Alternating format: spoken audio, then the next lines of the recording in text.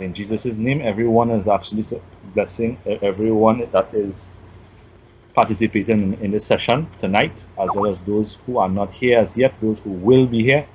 I command every prince of darkness, every spiritual wickedness, every power, and every ruler of darkness to stand down, back off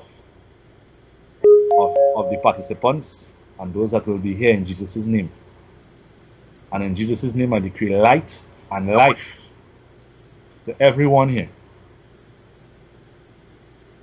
In Jesus' name, I command the spirit of understanding, spirit of wisdom and understanding, without any hindrance. In Jesus' name, we rebuke, we command all unbelief to go and do not return.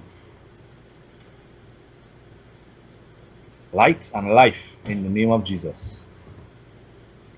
We thank you, Father. Amen. All right, so most of you should already be familiar with me. I don't think we have anyone new on the session. So welcome back to the final session of Ephesians chapter 6. I'm just reading Vanessa's comments here. Still packing on the chapter. Okay. And she just left, all right. So blessings. Okay, so before we proceed, let's take about 2 minutes. Before we proceed, I'd just like to open up the floor for 2 minutes for anyone to express how the previous 5 chapters may have, as we are on the last session. You all feel free to open up your mics and express how the study of Ephesians have actually impacted you, how it may have helped you, strengthened you, reinforced you, and any testimonies as regarding the study that we were doing. So feel free to unmute. Oh, I now see we have a small group here tonight. 6 of us. So you all feel free to unmute and give your comments, and we'll proceed. Anyone? Or at least 2 people. Everyone hear? Bro, this is such a blessed class, and by knowing by knowing our true position in the Spirit, we are able, and when we are operating from the Spirit, we are able to make this greater change in our lives, you know. And every Christian believer, not only every Christian believer, but those who are saying that they actually understand their identity in Christ, they should all hear this, you know, because understanding is one. On the other hand, intellectually understanding who you are in Christ, that is part 2. So knowing who you are in Christ is much more than knowing with head knowledge who you are in Christ, but knowing who you are in Christ is knowing your identity and actually living from that identity, and seeing, speaking, hearing, and changing your able to change your environment because you really live from out of your identity. And that is something else as knowing your identity. It is more living your identity, because you renewed your mind to be conformed on your spirit. Now you can live from out that new you, that, you know. And the classes we are attending from these are classes who are classes with great word, you know, with many profound knowledge, with much profound knowledge in it, and yeah, I love it. I just simply love it. So yeah. Awesome, bro. Awesome. I'm really glad to hear that. As you started saying just now, I would just like to add a little bit to that, in the sense that you were saying that it's one thing to acknowledge that you have a new identity. Like you said, step two. I think that you were more getting along the lines of step two is of step two being taking it further from just mere acknowledgement. Yes, I have a new identity, but step two is actually now becoming settled. Yeah, yeah. I sometimes I hear in class also, you know, when speaking about when people speak about their identity in Christ, I sense in people, I sense a head knowledge, you know, but Right. having a head knowledge about who you are in Christ, you can read 10,000 of books and having a big head knowledge, you know, True. full of knowledge, and but not knowing your true identity in Christ. So I was thinking about, contemplating about that, and I found out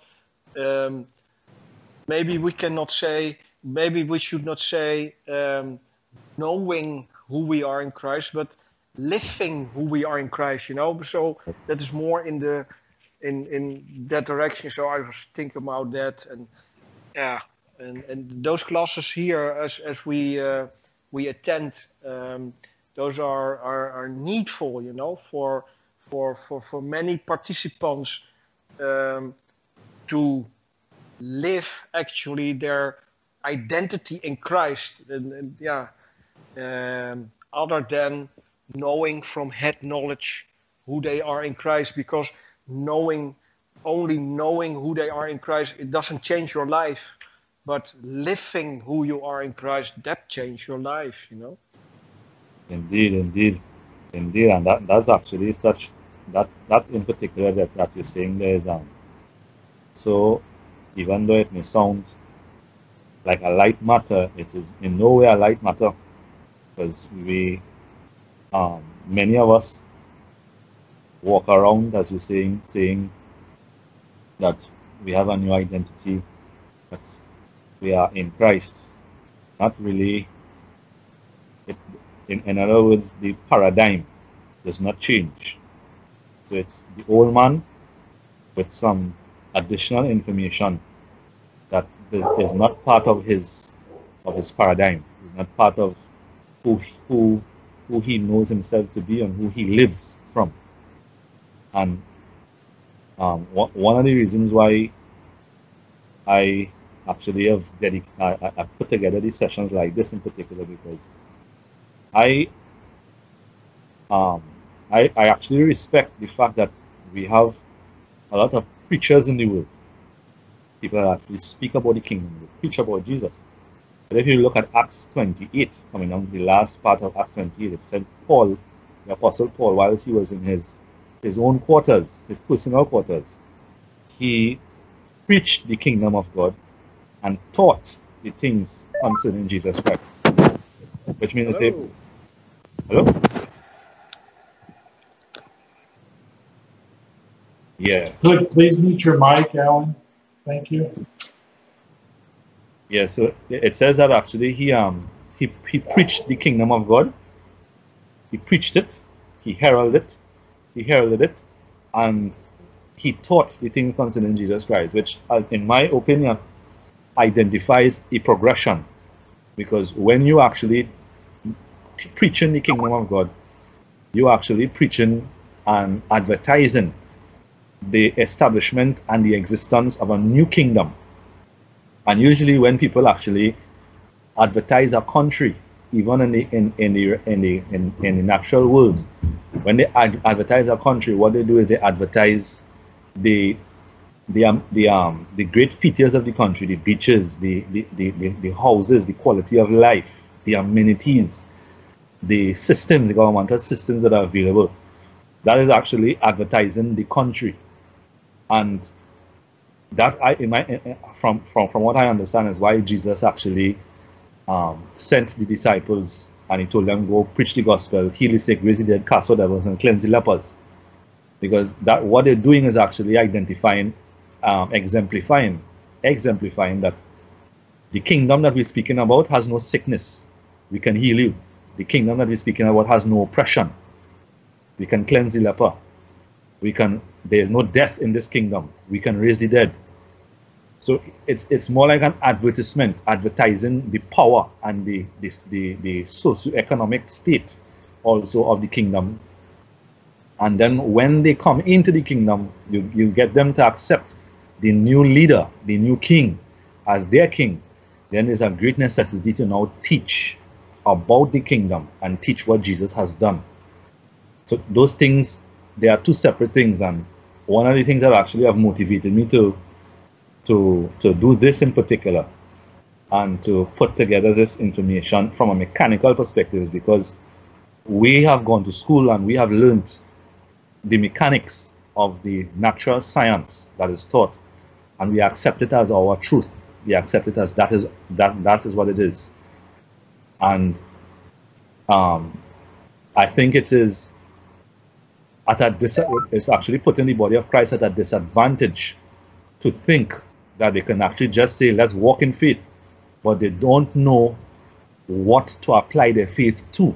They're actually applying their faith in a lot of fogginess, in a lot of smoke.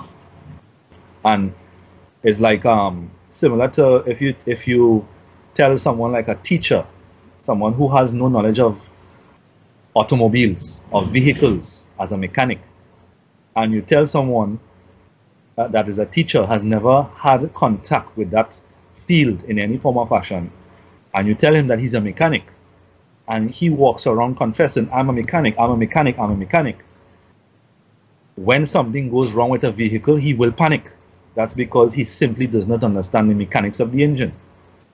And in Christ, I really think that it is the body has to actually come to the understanding that for people to be settled, we have to identify the mechanics of the kingdom, the mechanics of Christ in you. And once you can identify the mechanics, the paradigm shifts a lot easier. Confessions are good, but the confessions must be fortified with a mechanical understanding of what we are engaged in. Does that make sense, everyone? Any comments? Any comments at all? Feel free to unmute and comment before we proceed. Yes, Zane, I actually had to leave for a few minutes there to see about my dog. Actually, he went here and actually ran out from the yard and went to the road. So I'm going to bring him back. So you could just go over what you was explaining there, please. Sorry about that. Oh, well, actually, what I was just explaining, I was responding to a comment that Elijah made, and what was actually, I was just building upon what he said, in the sense he said that there's one thing to have a head knowledge of the fact that that you have a new identity in Christ and all things are made new, but it's another thing to begin to walk it out. So I was just building upon it, briefly identifying that we have preachers in the world, but we also need teachers, and we also need to understand for paradigms to shift. I use an analogy, much like someone, like you take someone from a particular profession and you try to get them engaged into a particular profession. What's taking place in the body of Christ a lot is that you might take, for example, as I said just now, a teacher, and you approach a teacher and you say, actually, you know, Jesus has actually made you a mechanic. And in the body, what is taking place is actually the fact that a lot of people accept this, and they have a lot of the saints in general. They walk around with confessions. So the person, this teacher, They receive this information and they say, I'm a mechanic, and they walk around saying, I'm a mechanic 1,000 times. But if there's a mechanical problem, that teacher panics. That's simply because they have no mechanical knowledge. And so the body of Christ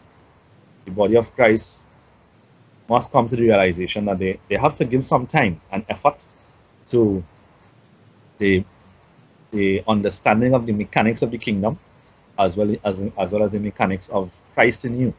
And that easily causes the paradigm to shift for people to actually now walk into it and apply it practically. That's technically what I would say. All right, bro. Thanks very much. I understand what you're saying now. Yeah. All right. So last call for comments before we proceed. Anyone would like to say how these sessions have actually impacted them? Question. Pardon? So when we reach that stage and the paradigm shifts, as you say, we, I guess at their point, are fully aware. I mean, we know that we are children of God, but when you get to that point, that's when we're going to start to operate the way Jesus and the early and the apostles and the people today are operating, with signs and wonders and etc. Correct? Yes, sir. Yes, sir. So that's going to come by reading Scripture. Not only, well, reading Scripture is one thing, but one of the greater impediments that exist in the body of Christ in particular is that we actually, there was historically speaking, and we cannot actually turn a blind eye to it, because it's very, very important. It's extremely important. We have to actually take into consideration that we in the Western world, yes, we in the Western world in particular, our method of understanding certain things is actually completely different from the Eastern understanding of certain things. We cannot actually, one of the biggest obstacles to understanding Scripture is the fact that we have to understand that these scriptures actually come from Israel, the Jews. And these Jews, their schooling, their school structure, their culture in general was actually surrounding the Torah as well as the prophets and sacred writings. They had their own customs and their own traditions. And so we read about the disciples, we read about the apostles and the way they moved, the way they operated in power, but we don't have the foundational understanding that they have. So for example, we read about how actually, for example, a good example is how the disciples actually went about healing. We know that Jesus said, go forth and heal the sick. But if you really understand the approach to healing, you realize that they walk around and they address evil spirits, not as evil spirits, they say unclean spirits. And that's because once they identify themselves as unclean, indirectly what they're saying is that I am clean. That actually is rooted in the law, in the Torah, which is actually the differentiation, the massive differentiation between all things that are clean and unclean. So if one doesn't actually understand the culture and what the culture was actually structured on, then we can read the scripture for 50 years and simply not get it. Because Jesus was a circumcised Jew. So he was, I mean, in Israel, basically, when you were born, you were circumcised on the 8th day, and from age 6, you were started in school. And that school, actually, if you're all familiar with this, the schooling system in Israel is actually divided into 3. And that schooling system still exists to a particular extent up to today in Israel. You went to school from ages 6 to 10 to learn the Torah. And that actually is referred to as Bet Sefer. It still exists. You go and you memorize the Torah of Genesis to Deuteronomy, word for word in Hebrew. After that, from 10 to 14, you go into, if I'm not mistaken, what is referred to as Bet Talmud, where if you did well in the first and if you decided to proceed into study, you go now and you memorize all the prophets. You were taught the prophets. You had to memorize the prophets, all of the prophets. If you didn't continue, you go and you do a trade. So if you drop out of the school system, you do a trade. After 10 to 14, you go into, if I'm not mistaken, it's referred to as Bet Midrash, which is now you actually going to look for a rabbi to study under, so that you one day can become a rabbi. So we see Jesus actually walking around, looking at fishermen, and we say, okay, there's fishermen, but if you understand the culture, you realize that these fishermen, they studied the Torah and they didn't continue. So they didn't actually have a very strong foundation in the prophets. This is why Jesus would walk around, and Jesus, when he's actually speaking in the synagogue and things like that, Jesus himself was a carpenter. So when he's speaking he's speaking, he's teaching, and he's healing, the Pharisees are frequently asking him, under what authority are you doing this? Because he himself did not complete the entire schooling system, nor did all of the disciples. Is this making sense? Fantastic. Yes, thank you. Yeah, so it's actually just to read scripture, but a great portion of it is to actually see it through the eyes of the Jews. And once you see it through the eyes of the Jews, everything falls into perspective. And then it's now understandable. Another good example, excellent example of the difference in their understanding and our understanding is understanding of spirit.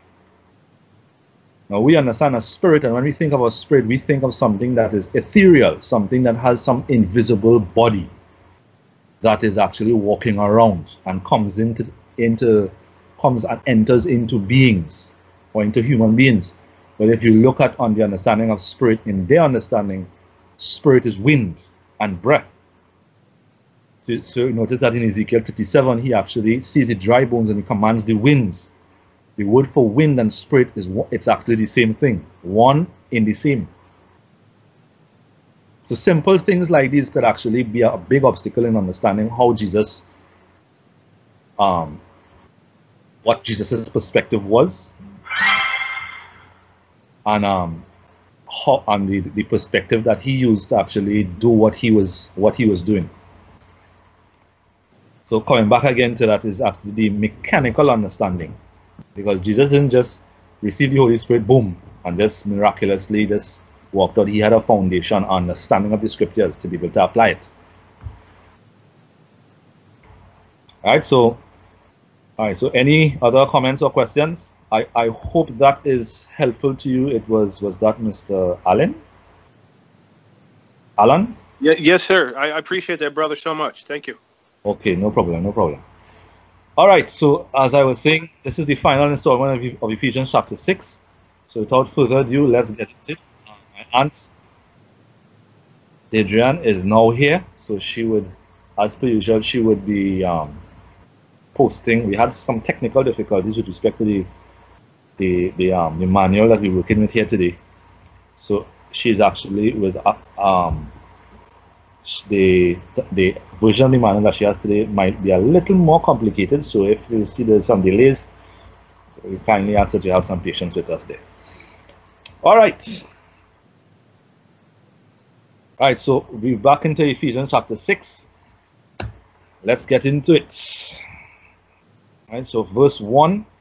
Could anyone read verse 1 for me, please? Children, obey your parents in the Lord. That is, accept their guidance and discipline as his representatives. For this is right, for obedience teaches wisdom and self-discipline. Thank you very much, my dear holy brother and cousin. Right, so it says, children, obey your parents in the Lord. What does it mean to obey? When we say obey here, what does it mean to obey? Even according to the law of Moses, what does the word obey mean?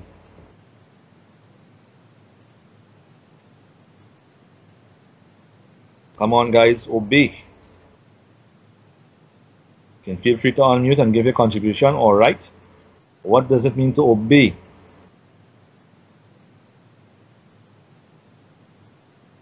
Hello. To do as ordered a personal. Nice, John. Nice. I see you're working with the dictionary. Lovely. All right.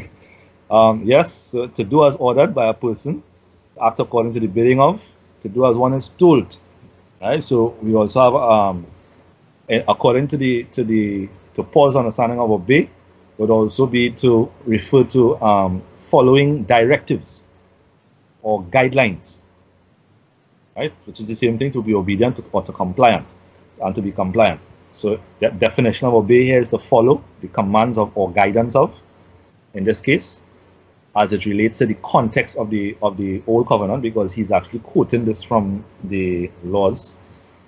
Children, obey your parents in the Lord, and to obey there was actually to hear and act. So follow the commands or guidance of, and as John just put, to conform, to be compliant. Right? So we say, follow the commands or the guidance of your parents in the Lord. That is accepting their guidance and discipline. And I don't think we need to break down what guidance is. So we say guidance is actually help or the advice in directing you as to what to do, or the act or processing of guiding someone or teaching someone. That's guidance. And discipline. What does it mean to be disciplined? What is discipline? And then we'll apply that to self-discipline. Keeping your body in subjection. Keeping your body in subjection. Okay. That's an aspect of discipline, but give me holistically what discipline would be in itself. Anyone? Discipline. All right, so see, we have a very quiet group here today. Discipline. What does it mean to be disciplined? All right, Auntie, you go ahead and post the definition there for us, please. Right, discipline here is actually training that corrects, molds, or perfects the mental faculties or moral character. Let me say that again. Training that corrects, molds, or perfects the mental faculties or moral character, which automatically pulls into context what Paul means when he says, children, obey your parents. And that is accepting their guidance and discipline, because what the parents are actually doing is giving them rules or orders, a structure to work with, to bring their moral character as well as their mental faculties into governance. Pretty much the role of the parent is to bring the child into self-governance. Right? So self-discipline here would be the ability to make yourself do things that should be done, which would require training. This a structure that is put in place to encourage orderly behavior. No problem, John. No problem at all. All right. Verse 2. Verse 2. Would anyone read verse 2 for us, please? It says, honor is, well, I'll read verse 2. It says, honor, esteem, value as precious your father and your mother, and be respectful to them. This is the first commandment with a promise. Right? What does it mean to honor? We just want to be very clear with respect to the context here. Honor, esteem, thank you, John. Esteem, value as precious your father and mother, and be respectful to them. So there we have some answers there. Esteem and value as precious, but to honor, how do you honor someone? What is another way of saying honor? Respect, yes. Right, so that's also there. Recognition of importance or value, yes. Also veneration, actually showing them admiration. So children are actually required to show them admiration, as well give special recognition to. Verse 3. Okay, no problem, Auntie. All right, so verse 3. Verse 3 says, here we are. So that it may be well with you, and that you may have a long life on the earth. all right, thank you very much, John. Nice. So when we say, so that it be well with you and that you may have a long life on the earth, now notice that actually Paul is actually quoting this from this is actually coming straight out of the first 10 commandments that they received. Now we know that we are not living under the law. So when Paul is quoting this, in what context is Paul quoting this? Think about it. If we know that we are not living under the law, we are not bound by the ordinances of the law, and Paul is actually using this and quoting it here, in what context do you think he's quoting it? Completely, fully, new covenant. So when we say new covenant, in what context are you referring to in particular? So the old covenant was actually obedience by commandments. In the new covenant, what do we live by? Throughout one of the previous sessions, we actually spoke about what replaced the law in the new covenant. What in particular replaced the law in the new covenant? Does anyone remember that? Holy Spirit. What aspect of the Holy Spirit replaces the love? Yeah, but there's a particular aspect. So let's go back to faith. All of that is correct, but there's something in particular that guides us now. This is one of the reasons why we reason the scriptures as we've been doing. So let's go back to Genesis. So you come to an understanding. King Solomon speaks about it a lot. The entire book of Proverbs is actually dedicated to that. What is that? Wisdom, exactly. Wisdom. The reason why the law came into being is because, remember, when Adam chose, King Solomon said in the book of wisdom that the beginning of wisdom is the fear of the Lord, and with God is wisdom. So when Adam chose the tree of knowledge of good and evil, what Adam did was choose knowledge without wisdom. Does that make sense? You all remember that? If God is wisdom, then choosing the tree of knowledge of good and evil was choosing knowledge without wisdom. Yeah? And we understand wisdom, we understood wisdom to be the ability to apply knowledge. Knowledge is what we refer to as information, or the accumulation of facts. And understanding is what we understand in our modern English as reasoning or understanding or comprehending the mechanics. So when Adam chose the tree of the knowledge of good and evil, he chose knowledge without wisdom, which we know in our common modern English as intelligence. So fallen Adam, they fill themselves with information, but do not have the intelligence to apply it to understand it from the kingdom's perspective. So when Paul actually quotes from the law, he's not actually quoting from the perspective of obedience to commandments. He's quoting from the perspective of wisdom, and wisdom pretty much is governed by the law of sowing and reaping. Isn't that so? What you sow, you reap. Everybody following that? Does that make sense? We covered this in the first 2 chapters of Ephesians. Yeah? So when Paul is actually referring to this here now, he's actually saying if you sow as children, you sow badly, corruptly into your parents, you will reap it. And the reward, reap the fruit of sowing negatively into your parents is actually a short life. Make sense? This is all sowing and reaping. God is not punishing you. You sow darkness, you will reap darkness. All right, so we can pretty much recognize that we can adequately categorize the purpose of Paul's reference into two categories here. The law, as we said, the law serves to educate us on the principles of the personality of Christ also. So this is why Paul was actually able to explain Christ to most people, because his knowledge of the law and understanding that the law of Moses, the Torah, was actually a description of what the character of Jesus is. He does not steal. He does not disrespect his parents. He does not kill. He does not commit adultery. Right? He wouldn't see his neighbor's ox in the road and leave it alone. He shows love. Right? And in the absence of penalties, we have the law of sowing and reaping. Remember in Galatians, Paul said that actually God says that Paul said that God is not mocked. Whatever we sow.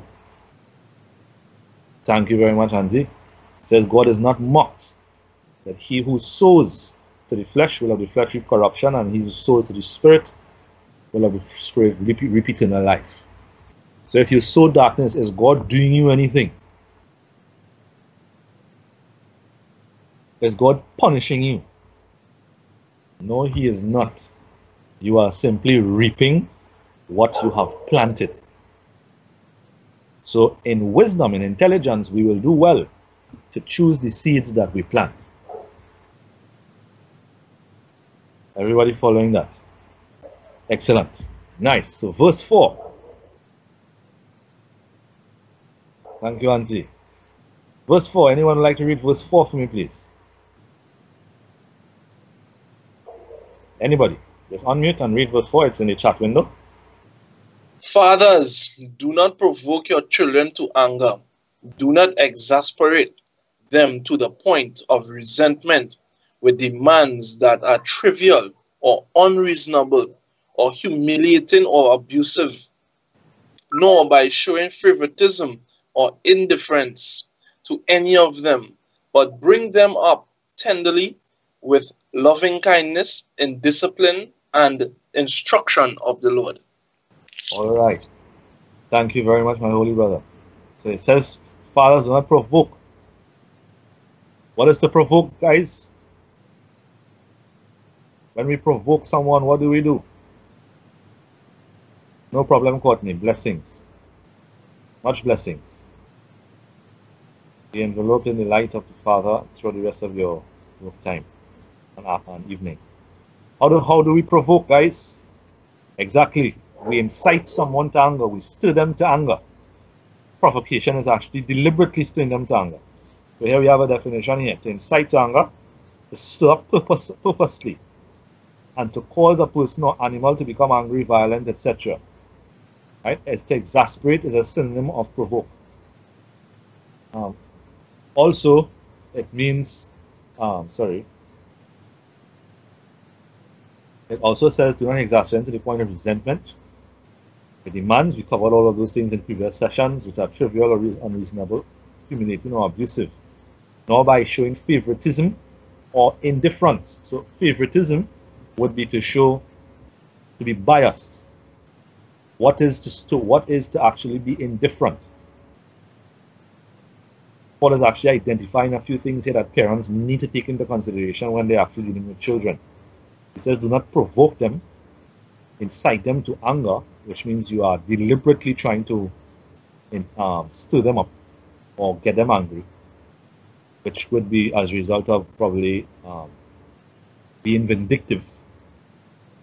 And he also says, do not show favoritism amongst your children, and do not be indifferent. How is one indifferent? What does it mean to be indifferent?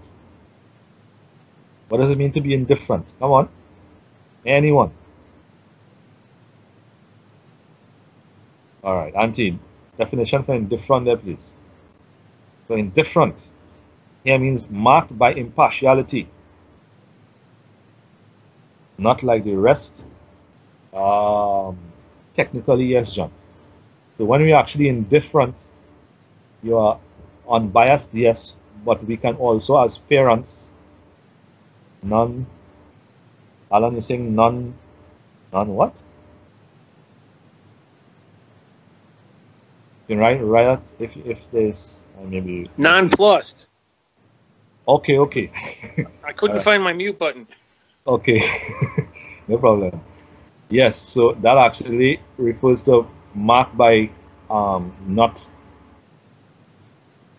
being biased, but also as a parent, we can actually show like what they do doesn't really matter. There is no inclination to positivity or negativity. Like what you do, it's insignificant. So there are some recommendations there from Paul. All right, he also says to treat them tenderly with love and kindness in the discipline and instruction of the Lord. So he said that discipline basically is control or bringing them into pretty much self-governance that is gained by requiring rules or orders to be obeyed and also punishing bad behaviors. So you teach them pretty much how to govern themselves. This is what a parent pretty much does. The parent, as we covered in the previous session, governs his own soul, disciplines his own soul, and by disciplining his soul, he can also discipline the soul of the child. Right? And instruction, there would be directives, giving them information as to how to go about doing certain things. Verse 5. We are moving at a particular pace here. Nice rhythm we're moving at here. I will read verse 5. It says, slaves, be obedient to those who are your earthly masters with respect for authority and with a sincere heart, seeking to please them as service to Christ. Note he says, as service to Christ. Why does he say as service to Christ? Why do you think he's referring to service to Christ here? Why does he say as service to Christ? What relevance does that have to with respect to what he's saying? What relevance does as service to Christ have that Christ is owning us? Yes, but it goes a little further than that. Christ is in us. So the masters will get the best from them. Excellent. But in why does he say as service to Christ?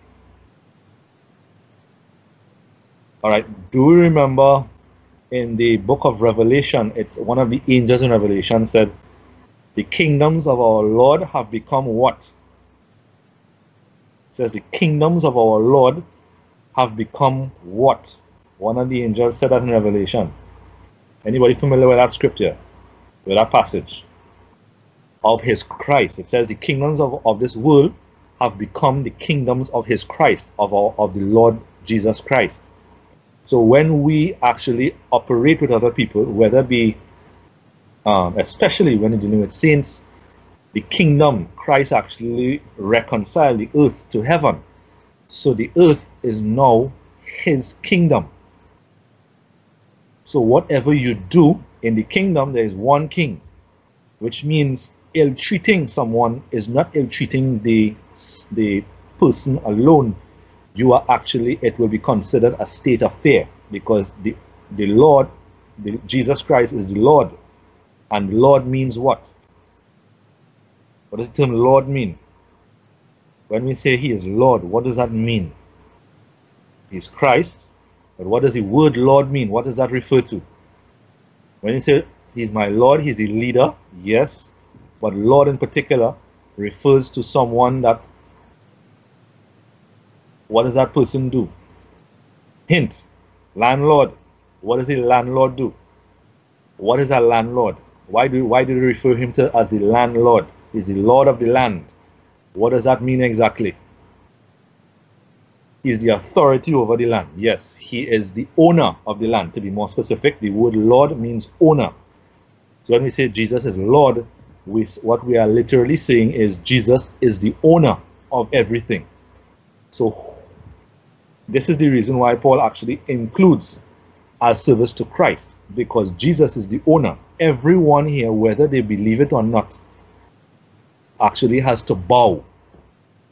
Those who may not have accepted Jesus and those who have accepted Jesus, it is one Lord, whether they like to believe it or not. Jesus is the owner of everything. So as saints in particular, we treat everyone with great respect, and we treat everyone as if we treat Jesus, because Jesus is the owner So especially with regarding to saints, you notice that in the Bible, Paul constantly emphasizes that you love your brothers in Christ, because the same Lord is in that person. And you may actually be if you ill-treat your brother in Christ, Christ is in that person, you are ill-treating Christ himself. So you ought to treat them. Paul says that in 2 Corinthians 5, he said, we see no man, no longer do we see anyone after the flesh, but we see them according to the Spirit. Make sense? Excellent. So who is the owner here? When we say Lord, what are we saying? Everything here belongs to one person, and that's Christ Jesus, the Lord Jesus, the owner. Jesus, the owner. That's what Lord means. Always keep that in mind. When we say Lord Jesus, we are actually referring to him as the owner of all of the earth and all of creation. Also, it says, servants, be obedient. Just before we move on to the next verse, to those who are earthly matters, respect for authority, and with a sincere heart, seeking to please them and service to Christ. The King James Version says, singleness of heart. Now the word singleness in the Greek is actually the Greek word haplotis. It also means sincerity. I just want to emphasize here the synonym that is actually being used. Singleness of heart also means sincerity, as well as generosity, without dissimulation or self-seeking. Now this is very important for us in Christ. As in Christ, whether we actually have masters or not, earthly masters or not, we don't have masters and slaves in this era of the civilization. Not really. But what I would like to emphasize here is what it means to be single in heart. Why do you think that sincerity is a synonym to being single in heart, singleness in heart? Explain that to me. This is extremely important for the saints. One of the major reasons why saints actually have problems manifesting supernatural power is because of this right here. A lack of sincerity, which is a lack of singleness in heart. Saints generally don't live according to their hearts, which is actually, I would actually incriminate the religious mindset for that. Because the religious mindset is not one that preaches or teaches that one live from the heart. So if, for example, you are having a negative experience, you're being oppressed, religion pretty much teaches you to be silent and to show love and not be sincere. Does that make sense? Singleness of heart actually means walking from your heart straight. If you see oppression, you deal with it. You do not try to compromise. Religion teaches compromise a lot. Not to bash the religious folks, but the religious system is a system that preaches compromise. Yes, Alan. To be not single in heart is to be double-minded, to be double in heart. Lack of singleness results in double-minded. Yes, yes. Do you know that is actually one of the major contributing factors to a saint not being able to identify, when the Holy Spirit is speaking to him? Because the Christian, let me say the Christian in this case, the Christian that is accustomed not being sincere, not living from the sincerity of their heart, not being true to themselves, is a Christian that actually uses reasons to not be true to themselves. Where does the Holy Spirit speak to us? Zane, if I may, right? Can I just give my personal experience? So I'm not sure if anybody else could actually get a better understanding as to what it means, because me talking from the past religious perspective in terms of you hear that singleness, you hear sincerity, and you hear all these nice words, but you can't put it into perspective because one, you don't understand the mechanics as well as the meaning of these words. Right. Right? So if you don't mind, just can I explain my experience? No problem, proceed. Yeah. Well, something simple like just the other night, right? I was sharing this with Zane, that my wife asked me if I wanted bake or dumplings, right? And in me being out of naturally good thinking, I want to make it easier on her, right? So I'm asking her, I said, babe, what will be easier for you, to make the dumplings or to make the bake? She said, that's not what I asked you. I asked you, what do you want? And I'm saying, babe, I want what you want. What will be easier for you? And she said, Mark, just tell me what it is you want. And the Holy Spirit told me, Mark, just say what you naturally desire. What initially, each person have an initial desire in their heart from the get-go. And that's what I stopped and I focused on. Mark, what do you want? And I know out of everything, I want oven bake. So I said, all right, babe, I will take the oven bake. She said, all right, good, I will do the oven. I said, no, what do you want to do? Which one will be easier for you? And she said, well, okay, the oven bake will be easier for me. I said, well, right, we square off there. So I'm not sure if that will bring light as to how it's not just being sincere with other people, but sincere to yourself. That will constitute the single-mindedness. Making sense, in? Hello? Yes, it does make sense. Yeah. I just had to unmute them. All right, so coming back to what we were saying, Mark actually drew an example, and generally, because of culture and because of our probably religious backgrounds, this is a struggle for a lot of people. They are not single in heart. They're frequently double-minded. It's unfortunately the lifestyle of being double-minded works against us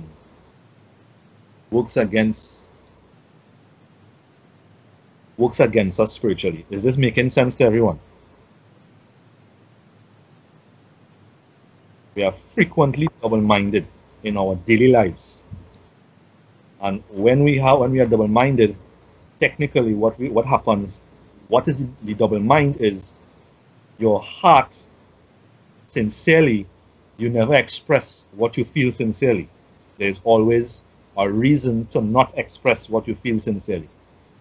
And now when we actually have to walk with the Holy Spirit, it is actually walking from our heart to understand the promptings and the blowings, the leadings of the Holy Spirit.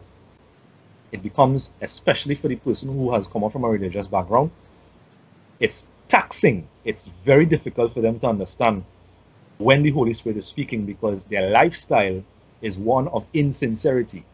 It's one of double-mindedness. It's one of compromise. It's one of not being true to yourself at all times. Does that make sense? Yeah? All right. So I just wanted to actually identify that before we move along. So it's very important that in our daily lives, since I cannot emphasize, even from my own personal experience, I cannot emphasize the necessity to be true to yourself at all times. When you may encounter crises and you live a lifestyle that you're not true to yourself and true to others, true to yourself with respect to your feelings, how something impacts you. If you live a lifestyle that is not true to yourself, when the crises arise, you will not be able, you will actually find it extremely difficult to know what God is saying and when and where He is guiding you, because your mind is always involved. You're not living from the Spirit. Everybody following that? Yes, Alan. All right, so verse 6 and 7. Verse 6 and 7. Did someone unmute and go with verse 6 and 7 for me, please? Yes. Not in the way of eye service working only with someone's watching you and only to please man, but as slaves of Christ, doing the will of God from your heart, rendering service with goodwill as to the Lord and not only to man. Amen. Thank you very much, my holy brother. So again, that is exactly what he's saying. To actually do service unto men is actually to act in contradiction to what your heart is saying. The reason why someone actually does something in the act as an eye pleaser, to eye service, or to please men is because automatically we understand that in their heart they don't want to do it. That is being double-minded. Is this making sense to anyone? Feel free to unmute and actually express if this is actually resonating with you.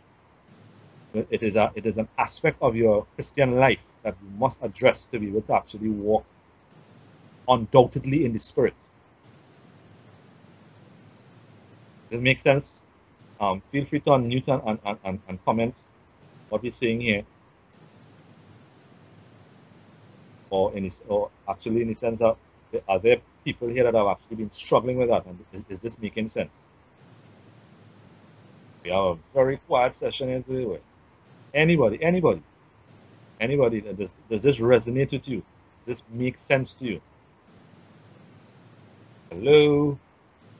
Everyone here? I see Kelly responds. Mark responded. Anybody else? Is this resonating? All right. Excellent. All right. So we also saw the definition of goodwill there. It is actually service with goodwill as to the Lord and not only to men. Definition of goodwill: kind, helpful, or friendly feeling or attitude. So this is actually how we are to treat all men in Christ. Allow the Spirit. If we actually put outside our minds, you'd realize that when situations arise, there is a natural, innate desire in you to be kind, to be helpful, to be friendly to people. Does that make sense? In Christ, we literally actually have to look for reasons to not do it. That's because we have the new Spirit, the Spirit of Christ. It is the innate behavior of saints to want to help. If you're true to yourself, you'd realize that you always want to help somebody who is actually in oppression or who needs assistance. Everybody following that? Yes, Alan, that's the fruits of the Spirit. Yeah, that actually is we can say is your inherent desire. Fruits of your Spirit are your inherent. It's your nature, your inherent expressions. In Christ, all saints hearing this right now can actually attest to the fact that where they have not been helpful is because they made a decision not to. But naturally, it is there. That's because you have the new Spirit, Spirit of Christ. So verse 8 and 9. We're speeding through the first 9 verses here because we've covered a lot of this already. Most of the time I'm going to spend here tonight on the armor of God, which is, I hope, is useful to most of us here today. Verse 8 and 9. Could anyone unmute and read verse 8 and 9 for me, please? Knowing that whatever good thing each one does, he will receive this back from the Lord, whether he is slave or free. You masters do the same, showing goodwill toward them, and give up threatening and abusive words, knowing that he who is both their true master and yours is in heaven, and that there is no partiality with him, regardless of one's earthly status. Thank you very much, my holy sister. So that actually is an confirmation of what he said earlier on. He's saying this because everyone here, whether they like to acknowledge it or not, must bow to the King of all creation, and that is Jesus. So you want to ensure that your actions are in homage and in respect to the King at all times. both masters and slaves. Nice. So now we move into the armor. So I will ask, can I kindly ask, let's see, John, are you there? Could you read the armor of God from verses 10 to 17 to me, please? Yeah, 10 through 17? Yes, please. Okay. In conclusion, be strong in the Lord. Draw your strength from him and be empowered through your union with him. And in the power of his boundless might, put on the full armor of God, for his precepts are like the splendid armor of a heavily armed soldier, so that you may be able to successfully stand up against all the schemes and the strategies and the deceits of the devil. For your struggle is not against flesh and blood, contending only with physical opponents, but against the rulers, against the powers, against the world forces of this present darkness, against the spiritual forces of wickedness in the heavenly supernatural places. Therefore, put on the complete armor of God, so that you will be able to successfully resist and stand your ground in the evil day of danger. And having done everything that the crisis demands, to stand firm in your place, fully prepared, immovable, victorious.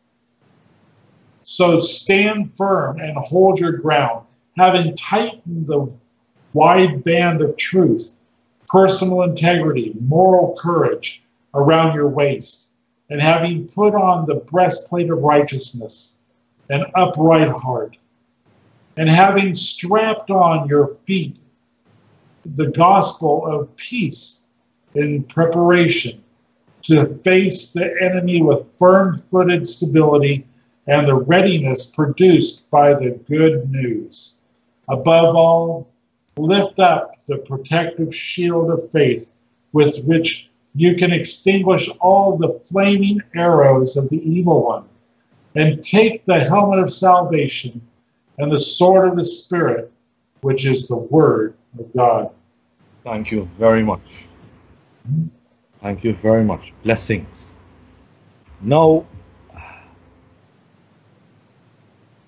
this is actually part of the session here, which will be a little more, we will actually be going into this in detail here. So, my first question. How many of us have actually been taught the armor of God from a defensive perspective? Question again, how many of us have been taught the armor of God as a means of defense and protection? All right. This here would actually, this is actually one of the topics that is going to, an offense as well. All right. Now, how many of us actually know that the armor of God is not meant to protect you? All right. Well, Alan says what? I'm saying that again, John. How many of us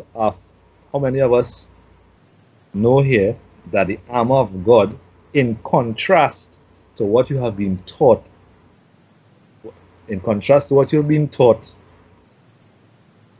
we've been taught by the popular church doctrines that the armor of God is to protect us from the enemy. However, to come to a better understanding as to the context of the scripture that we're looking at, we first need to identify where Paul is quoting this from. Remember, as I was just explaining in response to Alan's question early on, that we read the scriptures, we read Paul's letters, but we do not take into consideration very frequently that Paul, and as well as all of the disciples, much like an American or an English person speaks from their cultural expression and their dialect, their local parlance, their twang. The apostles and the disciples speak from the knowledge of the law, the Torah, and the prophets as their culture, their paradigm, their dialect, their parlance, and their twang. So,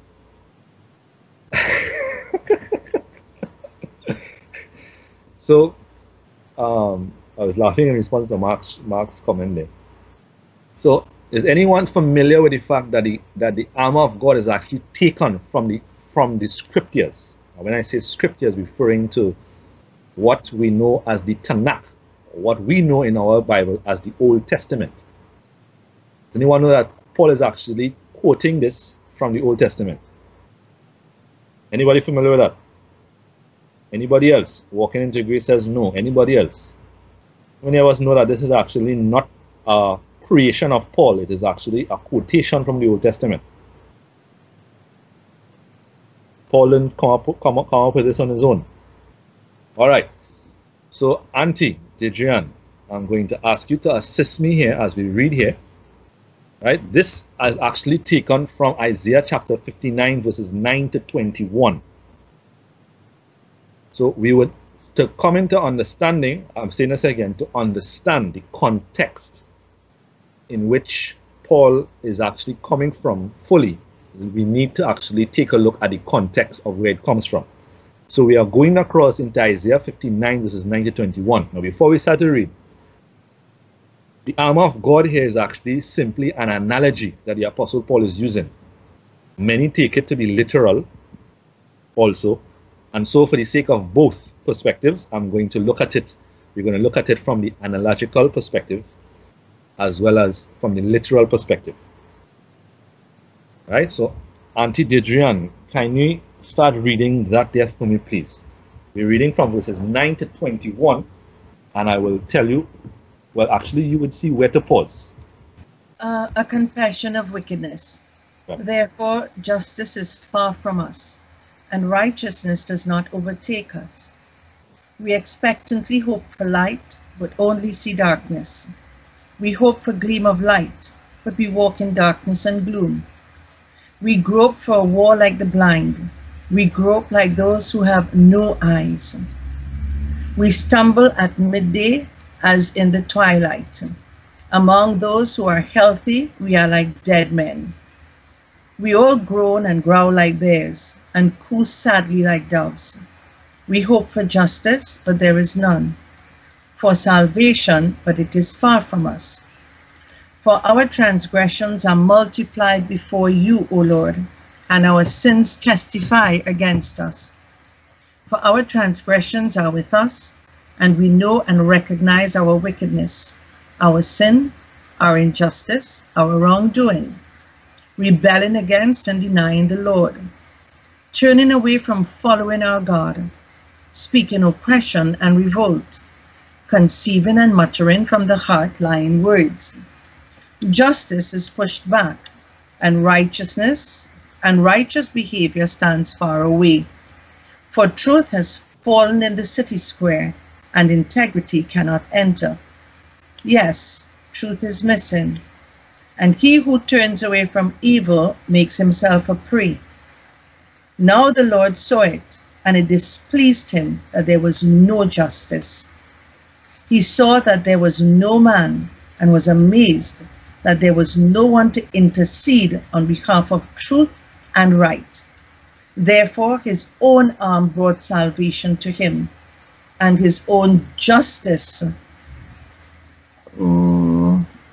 and his own righteousness sustained him. For the Lord put on righteousness like a coat of armor.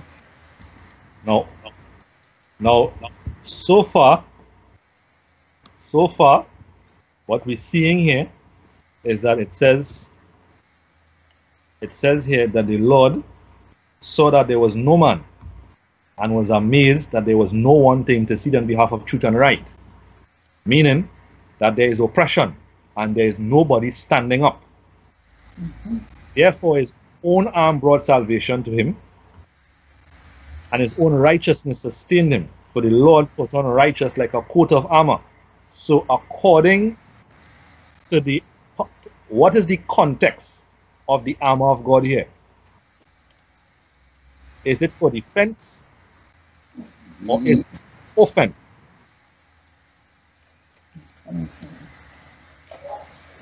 Is it for protection or is it to actually issue righteousness, execute righteousness? Get the question again. What is the context of the coat or the armor of God here? Is the armor for defense? Is it for protection? Or is it to execute righteousness?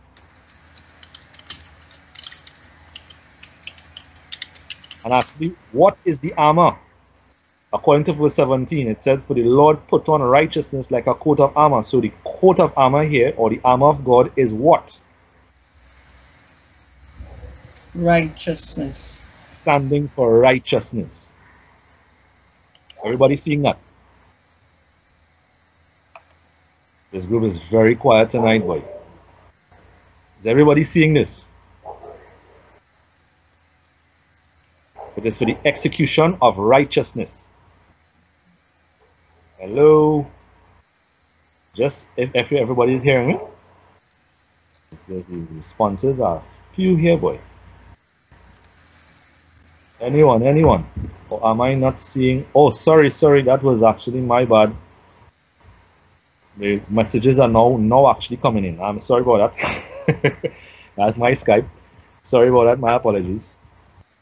Right, so we see here that it's to execute righteousness. Execute righteousness. And Auntie Deidre, go on again for me, please, and pause. Where you see pause. As their deeds deserve, so he will repay. Wrath to his adversaries, retribution. Wait, actually, you skipped verse 17. You pause in verse 17. Just continue from verse 17 after you see pause. Isn't for he 17 wasn't for he the Lord put on righteousness like a coat of armor? It says for he the Lord put on righteousness like a coat of armor, and goes on to say and salvation like a helmet on his head. Oh, I missed that. Yeah. Okay, sorry. Yeah. No problem. All right, so continue. Yeah, continue and just pause where you see pause. Salvation, like okay. All right. Did I paste? All right, I'm pasting again. As the deeds deserve, so he will repay. Wrath to his adversaries, retribution to his enemies. Auntie, you still miss verse 17. Okay, wait a minute. Let me check it. Yeah. You're starting from verse 18. Go back to verse 17. Oh, okay. Yeah. For he the Lord put on righteousness like a coat of armor, and salvation like a helmet on his head. He put on garments of vengeance for clothing. All right, so let's pause there for me. Yeah. So here we see that the armor of God and the helmet of salvation. Everybody seeing that? Everybody seeing that? Helmet of salvation. And he puts on the garments, which is the armor of vengeance, of clothing. So again, is this to protect you or is this to actually aggress the devil? Is it to aggress darkness? It is to attack. I will explain why the armor is not to protect you as we move along. Yes, Alan, just like today. So the popular church doctrine is actually teaching this from a defensive perspective and is actually, in my opinion, crippling the body of Christ. Because the context of the armor is attack, to search out the enemy, search and destroy, not to defend yourself. We will explain what protects you as we move along. All right, so this is here for the execution of vengeance. The last line, Auntie, of verse 17. And covered himself with zeal and great love for his people as a cloak. So again, is this armor within the context of self-protection from the enemy. This actually speaks about zeal, not protect yourself from Satan. I want to say this openly and clearly. The religious may find it heretic to say this, but in Christ, Satan is not your enemy. Satan is not a formidable enemy. In Christ, he is a subordinate. He is beneath you. You do not have to protect yourself from him. He needs to protect himself from you as best as he could, if he could. But Jesus actually stripped them of all. He actually stripped them of all their their power.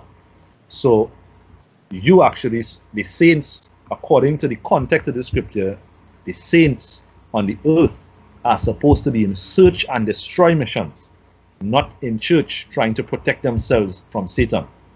Does that make sense?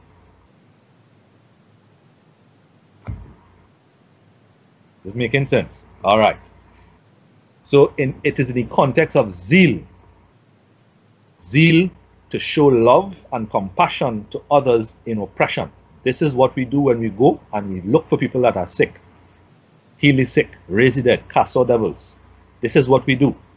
We go out there with zeal to establish righteousness in Jesus' kingdom. He has won the war. We are to quell and to stamp out the rebellions of the demonic realm, of Satan and demons. All right, 2 Timothy 1:10 says that death is abolished and death is abolished and life and immortality has been decreed. Heal the oppressed, yes, free the captives. All right, and so you can read from 18 to verse 21 now, please. As their deeds deserve, so he will repay. Wrath to his adversaries, retribution to his enemies. To the islands and coastlands he will repay. So they will fear the name of the Lord from the west, and his glory from the rising of the sun. For he will come in like a narrow rushing stream, which the breath of the Lord drives, overwhelming the enemy. A Redeemer, Messiah, will come to Zion, and to those in Jacob, Israel, who turn from transgression, sin, declares the Lord. As for me, this is my covenant with them, says the Lord. My spirit which is upon you, write in the law of God on the heart, and my words which I have put in your mouth shall not depart from your mouth, nor from the mouths of your true spiritual children, nor from the mouth of your children's children, says the Lord, from now and forever. Thank you very much. Blessings. Amen. So, before we now as we have established the context of the armor of God, now let's take it in pieces. Right? So we'll take it verse by verse and actually show you what is the context of the armor in itself. Everybody following so far? So everybody, it is clearly established. Is anyone double-minded about the armor being offensive and not defensive? Great. All right, so let's take it in stride. So it starts in verse 10. I'll read verse 10. It says, in conclusion, be strong in the Lord, draw your strength from him, and be empowered through your union with him, and in the power of his boundless might. Question, when it says be strong in the Lord, what does that mean? What does it mean to be strong in the Lord? What does that mean? What does it mean to be strong in the Lord? Find your strength in God. Anybody else? Be strong in the Lord. What do you understand by be strong in the Lord? We're going to break that down, and you may find it very insightful, and in contrast to what the popular church understanding is, church doctrine is. John says, find your strength in God. Anybody else? What does be strong in the Lord mean to you? Do all things through Christ, confident, immovable. All right, so the word strong in the Lord there is actually the Greek word, and today Adrian, you could go ahead and post that, endunamo. Endunamo. Yeah? It means to empower. So we can read that, be empowered in the Lord. But Greek word in dunamo, yes, Alan, it is actually a variation of the Greek word dunamis, that means miraculous power. So if we read it in this context, it would read, in conclusion, be charged with miraculous power. Woo. I just say that on my pause reads. Just to understand what it actually means. It means to be charged with miraculous power. Everybody understanding that?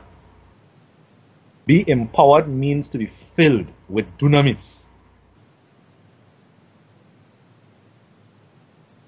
Everybody seeing that?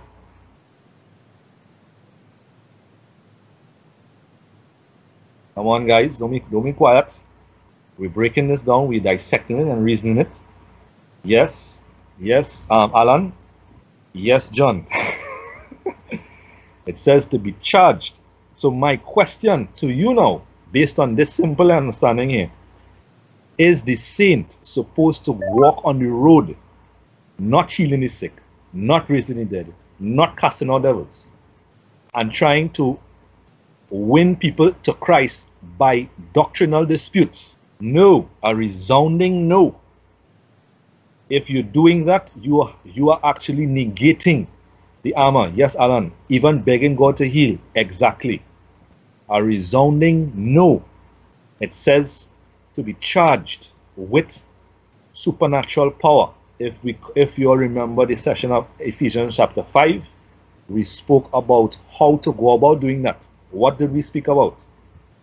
It is actually related to the presence of the Lord. How is one filled with the Holy Spirit? This is a question that is also very confusing in the church also. They frequently say be filled with the Holy Spirit, but they don't know what it is. And people grasp and smoke. In chapter 5, we spoke about what it meant to be filled with the Spirit. What did it mean? For those of you who were here in chapter 5, exactly. Acknowledge, be conscious, be consciously aware of the Holy Spirit in you. If for those of you who can't remember, you can refer to chapter 5, the session of chapter 5. We broke it down and we actually showed that to be filled with the Spirit is to walk in conscious awareness of the Holy Spirit in you and around you. This is what Peter actually was doing. He was consciously aware of the Holy Spirit, and when he prayed for boldness, the place shook, because that he was actually moving filled with the Holy Spirit. That is why we mentioned in Ephesians chapter 5 that Paul says to be drunk with wine is stupidity, because to be drunk with wine is to lose control of your mind, and to walk in the Holy Spirit is to actually have control of your mind and walk in conscious awareness of the Holy Spirit in you and around you. But most importantly, in you. Alan, you actually spot on when you say the kingdom of heaven is within you, and the kingdom of heaven, if you read Matthew chapter 6, as well as Romans chapter 14, it says that the kingdom of heaven and the Holy Spirit is one and the same. So conscious awareness of the kingdom of God in you is conscious awareness of the Holy Spirit in you. So, coming back to verse 10, does that help anyone here? Does that make sense? Is this helping anyone so far? I know it actually, what we're doing here is deconstructing the popular church doctrine. Excellent. All right. So here we go. He says, in conclusion, be charged with supernatural power. Draw your strength from Him, which is your conscious awareness of the Holy Spirit. You're drawing your strength from Him. And be empowered through your union with Him. My goodness. And in the power of His boundless might. I want to just pause and give 2 minutes on mute and express how this impacts you. Express for some of you this may be a new understanding. How does this understanding help you here? Feel free to unmute and express. Just 2 minutes, guys. Just unmute. Anyone? Bro, Elijah, if you want, instead of writing, you could unmute and let me know. Well, I'll be brave. the church that I used to go to, this stuff does not exist. What we're talking about is a foreign language, but I believe, and I'm seeking. What does the scripture say? To seek ye first the kingdom of God and His righteousness. I'm doing that. There are people, there are Christian saints around me.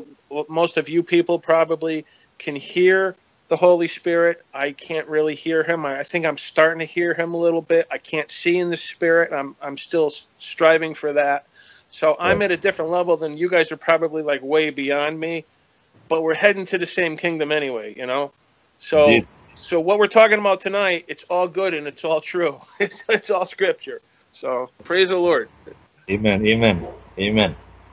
And Alan, actually, all of the things that you're mentioning there is not just, actually, I just want to encourage you here and actually let you know that if we actually scripturally break it down, you'd realize that the things that you say that you're like hearing the Holy Spirit and seeing in the Spirit, you actually operate with it. Just that it has not been taught in a manner where it may be understandable for you to understand that that is what you actually have, and that is, and the things that, and that is what you actually need to identify and work with. But you have it already. Right. It's like you said earlier. I'm trying to get rid of that. I'm trying to get that single-mindedness, not that double-mindedness, because I was taught this stuff never existed. So now that's where my mind is working against what I was taught. You know. Awesome, awesome. Yeah. Thank you, brother. No problem, bro. Anybody else? Let's unmute quickly before we proceed. We're gonna deconstruct the rest of the armor. I guess. Come on, guys. Don't be shy. Don't be bashful. This is Zane. Uh-huh. Just to express my thoughts here.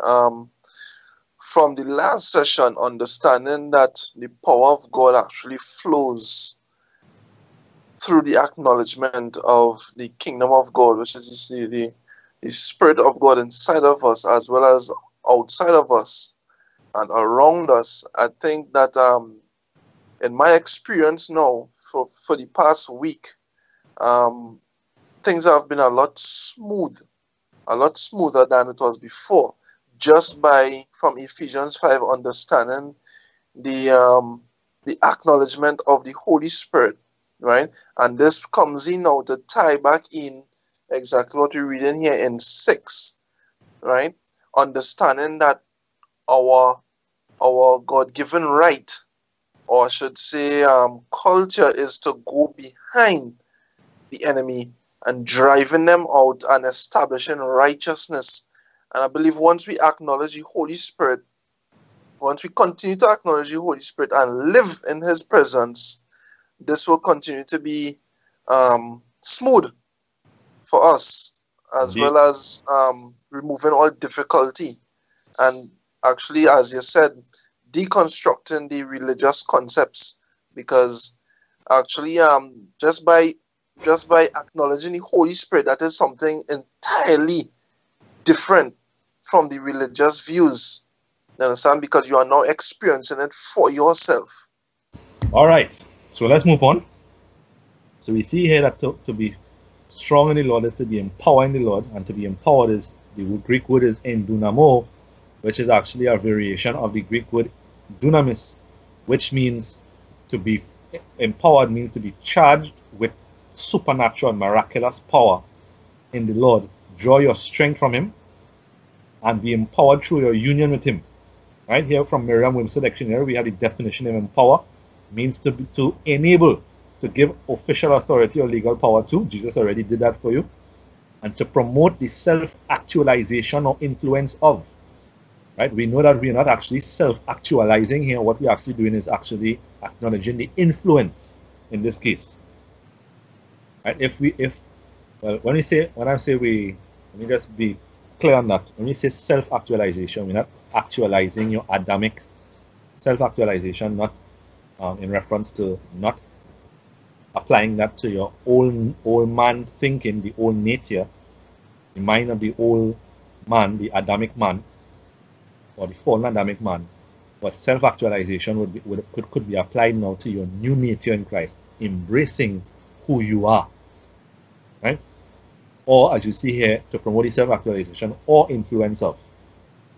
influence here meaning the the influence of the Holy Spirit upon and through you. Right? This is what it means to be led by the Holy Spirit. To be led, Paul says in Romans, to be led. Those who are led by the Spirit are the sons of God. So that should be very clear.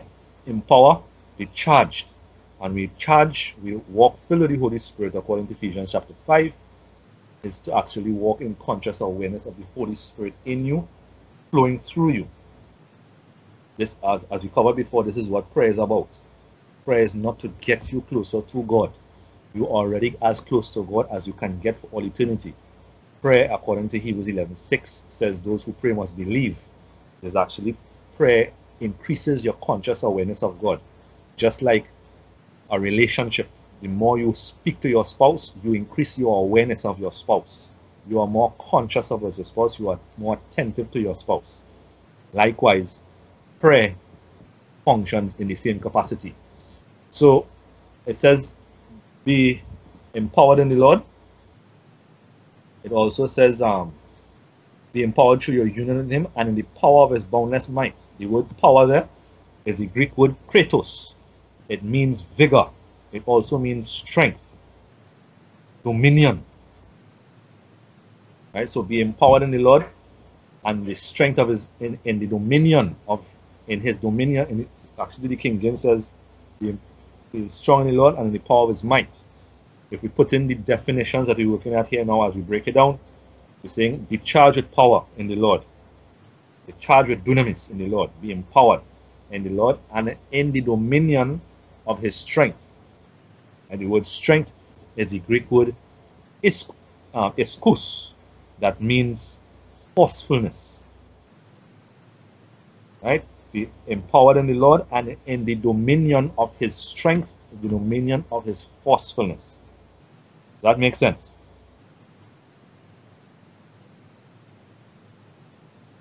Is making sense? Just indicate yes. Lovely. Awesome. Nice. So verse 11. Could anyone read verse 11 for me, please? Actually, no. My bad. I would actually, since John read out verses 10 to 17 already, I will read verse 11 and we'll go straight into it. It says, put on the full armor of God, for His precepts are like the splendid armor of heavily armed soldier, so that ye may be able to successfully stand up against all the schemes and strategies and deceits of the devil. You know, it is because of this verse that the popular church doctrine has actually taken the armor and made it defensive. But now from the offensive perspective, you realize that the same verse has a totally different outlook on it. So we identify that the contextual approach of the armor of God is righteousness, search and destroy, eliminate oppression. Now question, with regards to being in the military, since we're speaking about the armor of God and the armor is for battle, for war, with regards to being in the military, what is the purpose of a soldier's uniform or an armor? We already identified it for war. But in the military, what purpose does armor or the soldier's uniform serve? Rank. Excellent. Awesome. Awesome. John, yes, it also, John is actually for protection, but I was actually narrowing into in the military itself, apart from the protective aspect of the armor, which is for your being, and the context of the armor of God according to Isaiah 59, where Paul quotes this from, for aggression against the enemy. In the military in itself, the uniforms are actually to actually identify ranks, right? So here we have a definition of uniform by Merriam-Webster again. A dress of a distinctive design or fashion worn by members of a particular group and serving as a means of identification, right? Distinctive or characteristic clothing. Now, another question. Yes, Alan, we are all soldiers. But what we're going to do here is identify The armor of God. That's what we want to identify here. So, next question. Listen up. How does the military differentiate its officials? In the army, how does the military differentiate its officials? Or to be more specific, how does the military differentiate the various ranks of the army? Isn't it by insignia? Identifiable insignia? Yes. Emblems? Yes, Elijah. Titles? Medals? Yes, John, medals are also involved, but in the army, yes, the medals will be part of the insignia. So insignia is defined as a distinguishing mark or sign or badge of authority or honor. Now, another question. Listen up. If we are wearing the armor of God, what would we need to know to be able to effectively operate in the full capacity of the uniform or the armor that you are wearing? Generally, what would we need to know about God's armor, the armor that is available to us, which is the armor of God? What do we need to know about the uniform in itself in regards to what we are discussing here to be able to identify how to effectively operate in the full capacity of the position that that armor belongs to? Wouldn't we need to identify its insignia? It's, yes, Alan, it's strength, but it's strength in the context of rank, in context of military rank and position. Does that make sense to everyone? Yeah? Everybody following that? So if you're using God's armor, then you need to know what is the insignia or the emblems, the medals on God's armor that comes with God's armor. Now, where in scripture can we find that? Anybody familiar with that? It's in the Bible. Think. Where in the Bible can we find the rank of the armor of God? As I said, we're looking at this from the analogical perspective as well as the literal perspective. So this is the literal perspective, the actual armor. Come on, at least guess. At least guess. Think about it. Ephesians 6. But Ephesians 6, Elijah mentions the armor, right? But what we want to do is actually identify the insignia or the rank of the armor so we know how to, what is the title or the capacity of the armor that you're wearing so you know how to operate in it, right? So far, Isaiah, where Paul quoted his armor from, identifies that it is offensive and for the sake of vengeance against the devil, acknowledging righteousness.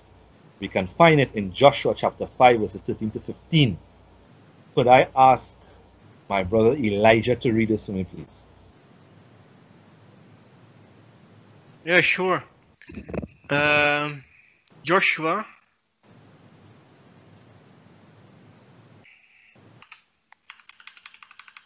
Joshua. Which chapter, brother? Chapter 5, verses 13 to 15. If you want to relate, if you actually want to look at it in the chat, that's okay too. Oh, okay. Yeah. Yes. Joshua chapter 5, 13 to 15, Amplified Bible. So now when Joshua was by Jericho, he looked up, and behold, a man was standing opposite him with his drawn sword in his hand. And Joshua went to him and said to him, "Are you for us or for our adversaries?" And he said, "No, rather I have come now as captain of the army of the Lord." And then Joshua fell with his face toward the earth and bowed down and said to him, "What does my Lord have to say to his servant?" And the captain of the Lord's army said to Joshua, "Remove your sandals from your feet, because the place where you are standing is holy." Amen. Set apart to the Lord. And Joshua did so. Amen. Amen. Thank you, my holy brother. So, scripturally, what is the rank of the armor of God mentioned in Ephesians? From this excerpt, what is the rank?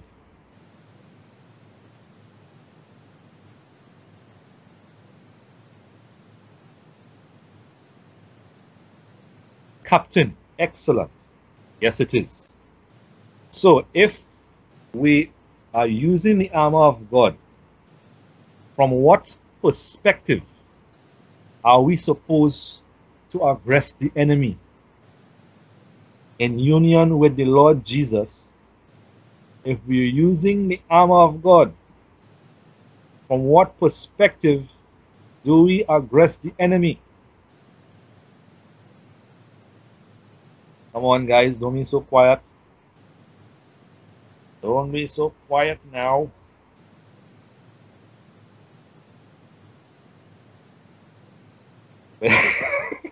Yes, John. Fire, fire, fire indeed. As captain, exactly. As captain. Which means, here is something to ruffle popular church doctrines. If we are putting on the armor of God, and the armor is the armor of the captain of the Lord, of the Lord's army, the Lord's hosts, should we be asking angels to protect us? No, we should not. And we'll explain that, but we'll explain why as we're coming into the rest of the armor. But as the captain, shouldn't you be leading the army? Yes, Alan, we give them orders. Lovely. I'll give you a high five for that, bro. We give Alan in particular here, we give them orders. I'll give you a high five for that. That is exactly what we're supposed to be doing. For more information on that, please refer to Hebrews chapter 1. You are in union with Jesus. Hebrews chapter 1 is about Jesus and his military position and rank. If when you read that, the same Christ that you're reading about is the same Christ in you. You share that chapter with Jesus. Does that make sense? Everybody seeing that? So we see that the armor of God is the armor of the military rank of the Lord, which is you are operating from the perspective of the captain of the host. Making sense? Now just to give you some additional information, it says the captain of the host. What is a host? Thank you very much, John. What is a host? Benedict is the commander of the host that reports to me. Okay. What is a host? Now, here actually, I want my Aunt Adrienne just posted a little chart that is there. I want you all to open that chart. I just want to actually give you all a little insight into the army that you're leading here. Now, this is actually a basic military or army structure from in particular, the U.S. Army, right? You'll notice that at the bottom of the structure, you'll notice that the army is actually, how the army is structured. It's separated in squads. 3 to 4 squads equals a platoon. 3 to 4 platoons equals a company. 3 to 5 companies equals a battalion. 3 or more battalions, 3 or more battalions equals a brigade. 3 brigades are necessary for division, and 2 to 5 divisions are necessary for corps. And 2 corps constitute an army. Everybody seeing that?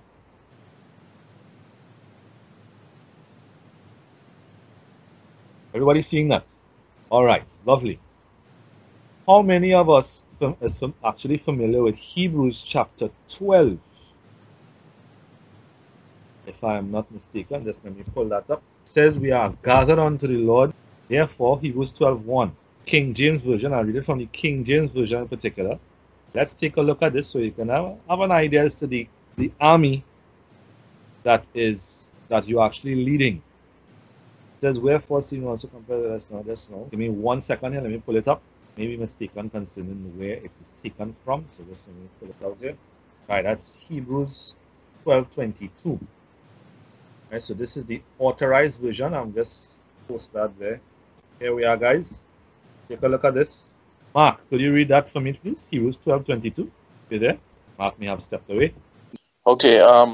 But ye are come unto Mount Zion, and unto the city of the living God, the heavenly Jerusalem, and to the innumerable company of angels. Thank you very much, my holy brother.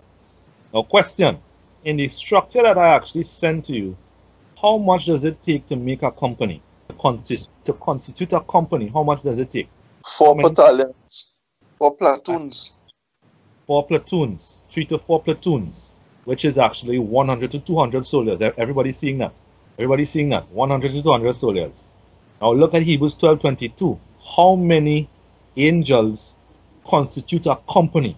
Innumerable, right? Excellent. So now I will leave you all to do the math with respect to what is one army in heaven. And actually in the Old Testament it says the Lord of hosts, which means to say armies, plural. Do the math. I'll leave that for you all. Right? So coming back, everybody seeing that, right? Nicely. All right. So we're back at verse 12. Right? Actually, you can look at 2 Samuel 6:2, and it actually says Lord of hosts. It's all over the Bible. 2 Samuel 6:2 will help you out with that. So verse 12, it says, for our struggle is not against flesh and blood, contending only with physical opponents, but against rulers, against the powers, against the world forces of this present darkness, against spiritual forces of wickedness in the heavenly places. Right? The word powers, sorry, against the first rulers, but against the rulers, the words rulers in the King James Version are actually also translated principalities. Right? That's the Greek word arche, that means rank, place, and also in reference to a captain. Yeah, right? Sorry, not captain, but prince. So we're actually referring to Ephesians 6:12. You can also look at Ephesians 6:12 in the Amplified Classic Version.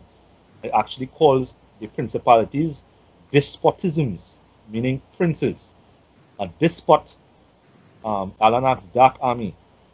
Technically, Alan, because actually the Satan is actually a fallen angel, fallen one. So he is actually referred to as a prince of the powers of the air, or prince of darkness, which actually refers to him, yes, in a military position. If you read Daniel chapter 9, it actually refers to Jesus as the Prince of Princes. So in union with Christ, he has no choice but to obey. As I mentioned earlier on, he is not an enemy. You are the Prince of Princes and he's a prince. So you give him instructions, you reinforce it from the captain's perspective. Right? A despot, it's actually, as I mentioned, principalities is actually referred to as despot.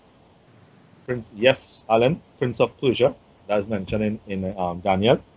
Prince of Persia, the Prince of also the Prince of Greece. Yeah. Notice that Gabriel actually had to battle through those guys to get to Daniel. Now we are seated on the throne, so we are not below those princes anymore. We are above them. Right. So as I mentioned, principalities actually in King James in the Amplified Classic Version is also referred to as despotisms. Despot is a ruler with absolute power and authority tyrannically, which means to say the princes of darkness that is being referred to as principalities here. Well, principality means the area over which a prince rules, hence principality. We know that by this explanation that Paul is giving here, that the princes of darkness, they are not benevolent, they are tyrants. So it's important that we in establishing the kingdom, that we take the captain's perspective when dealing with those despotisms, those principalities. Right? Always remember, Daniel 9 refers to Jesus as the Prince of Princes. Never forget that. All right, powers, principalities, and powers. The word powers there is actually the Greek word exousia, that also means privilege, force, capacity. Right, power. World forces is actually Greek word cosmophator, that means a world ruler, which is usually an epithet, as you see there, of Satan, according to the concordance. And spiritual wickedness would be pneumatikos, meaning non-carnal, ethereal, or demoniacally speaking, a spirit. Right? Our good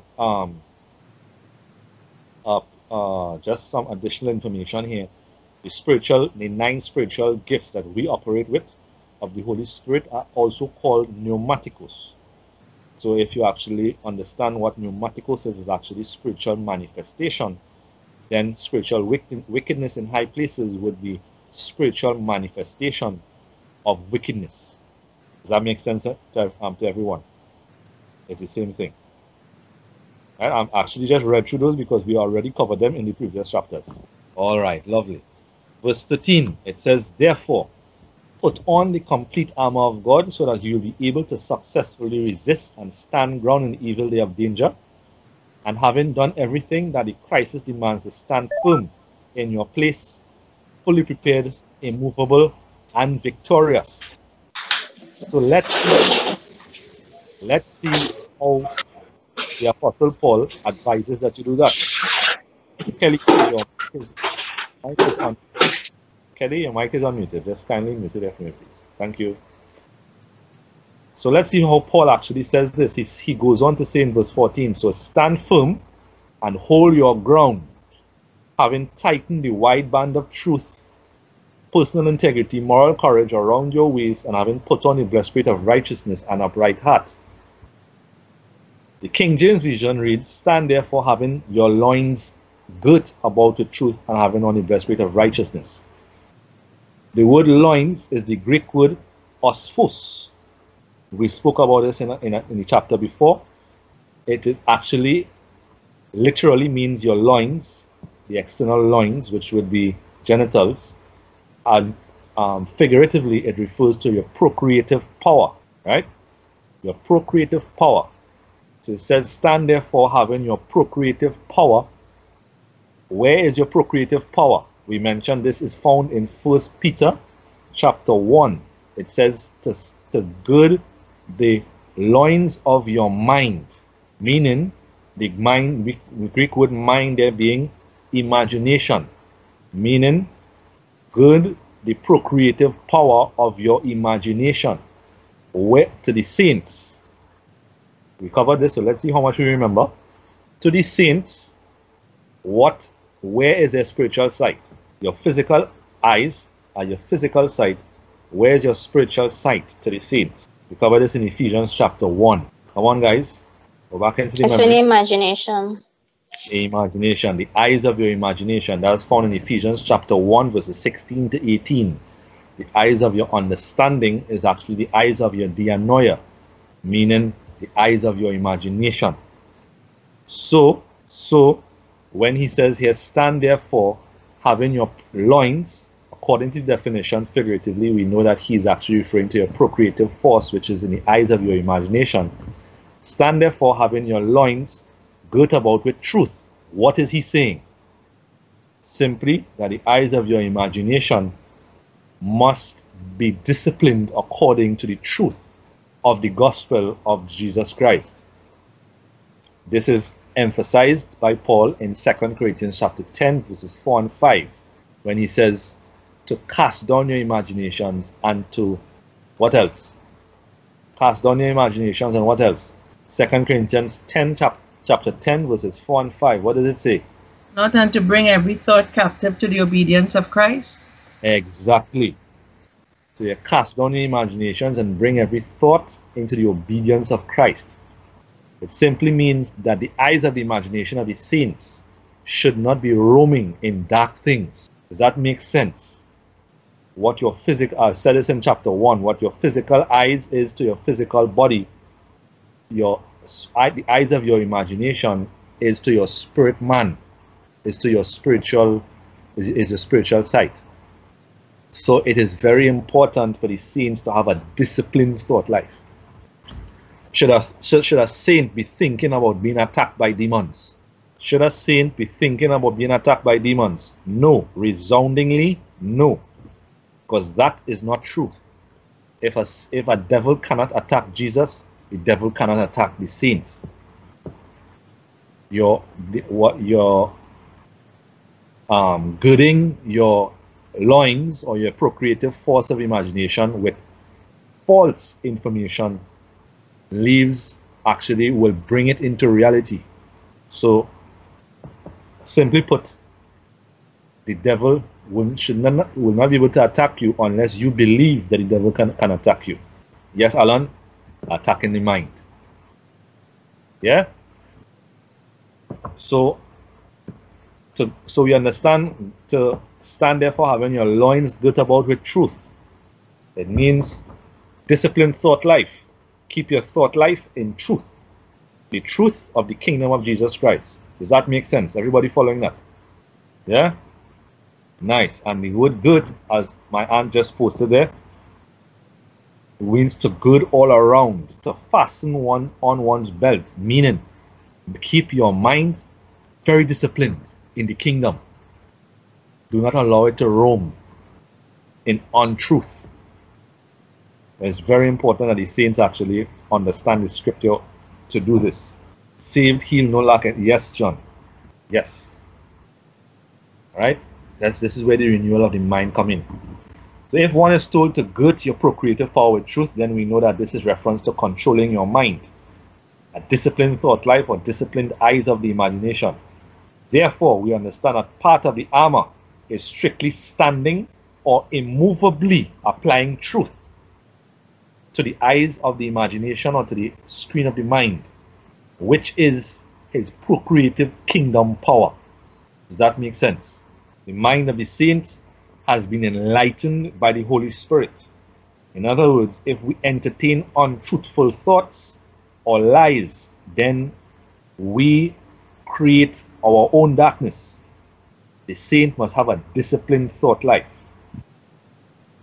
Fight it with scriptures. Alan, that is so profound. In the book of Proverbs, King Solomon actually says, have an answer for temptation. Jesus' knowledge of King Solomon's works actually would have motivated him in the wilderness, in the 40 days, to actually have an answer for the temptations that he identified that all men would go through. Lack of food, lack of money, as well as lack of supernatural manifestation. Always have an answer for temptation. Follow Jesus. Does that make sense? King Solomon says that in the book of Proverbs. Always have an answer for temptation. So wherever you're struggling, it will be recommended that you go search the Bible, find a scripture, and reinforce your mind in that area. Always answer it with that scripture, just like Jesus did. Nice. The blessed, also he says, to having on the breastplate of righteousness. Psalm 103 verse 6 brings this into context. It says the breastplate of righteousness in Ephesians. Psalm 103 verse 6 says, as you see there, my aunt posted, breastplate of righteousness actually is a representation of equity and justice. Psalm 103 verse 6 says, the Lord executes righteousness. Again, another indication that the armor of God, if it is righteousness, is not defensive, it is offensive. Executes righteousness and justice for all the oppressed. So the saints in union with and empowered by the Lord, the saints must execute righteousness and justice for all that were oppressed. Jesus did exactly that. Acts 10:38. Someone read Acts 10:38 for me, please. Acts 10:38. It's right in the chat. It's right in the chat box. Just read Acts 10:38 for me, please. How God anointed Jesus of Nazareth with the Holy Spirit and with great power, and he went around doing good and healing all who were oppressed by the devil, because God was with him. Awesome. Thank you, my holy brother. Awesome. Amen. So we see that Jesus actually went about. It was Jesus using righteousness. In this case, was Jesus using righteousness as a defense, trying to walk right, which is the popular church doctrine, try to walk in righteousness at all times.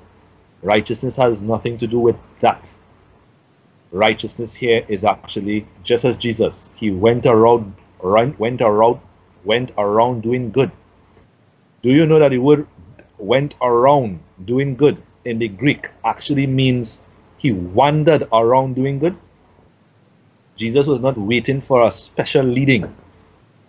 He wandered about doing good. Does that make sense? Let me say that again. When it says he went around doing good, in the Greek text, the word went around actually means wandered. He went about doing good, seeking the oppressed to set them free. offense, saints. Offense. Whenever, yes, Alan, wherever he saw the need, right? Is this helping you all bring the armor into its proper context? Is this helping you all bring the armor into its context? Yeah? Awesome. Verse 15, and having strapped on your feet the gospel of peace, in preparation to face the enemy with firm-footed stability and the readiness produced by the good news. Now, in the previous sessions, or the chapters, the first 5 chapters, we identified 2 contexts of peace in relation to Paul's letter.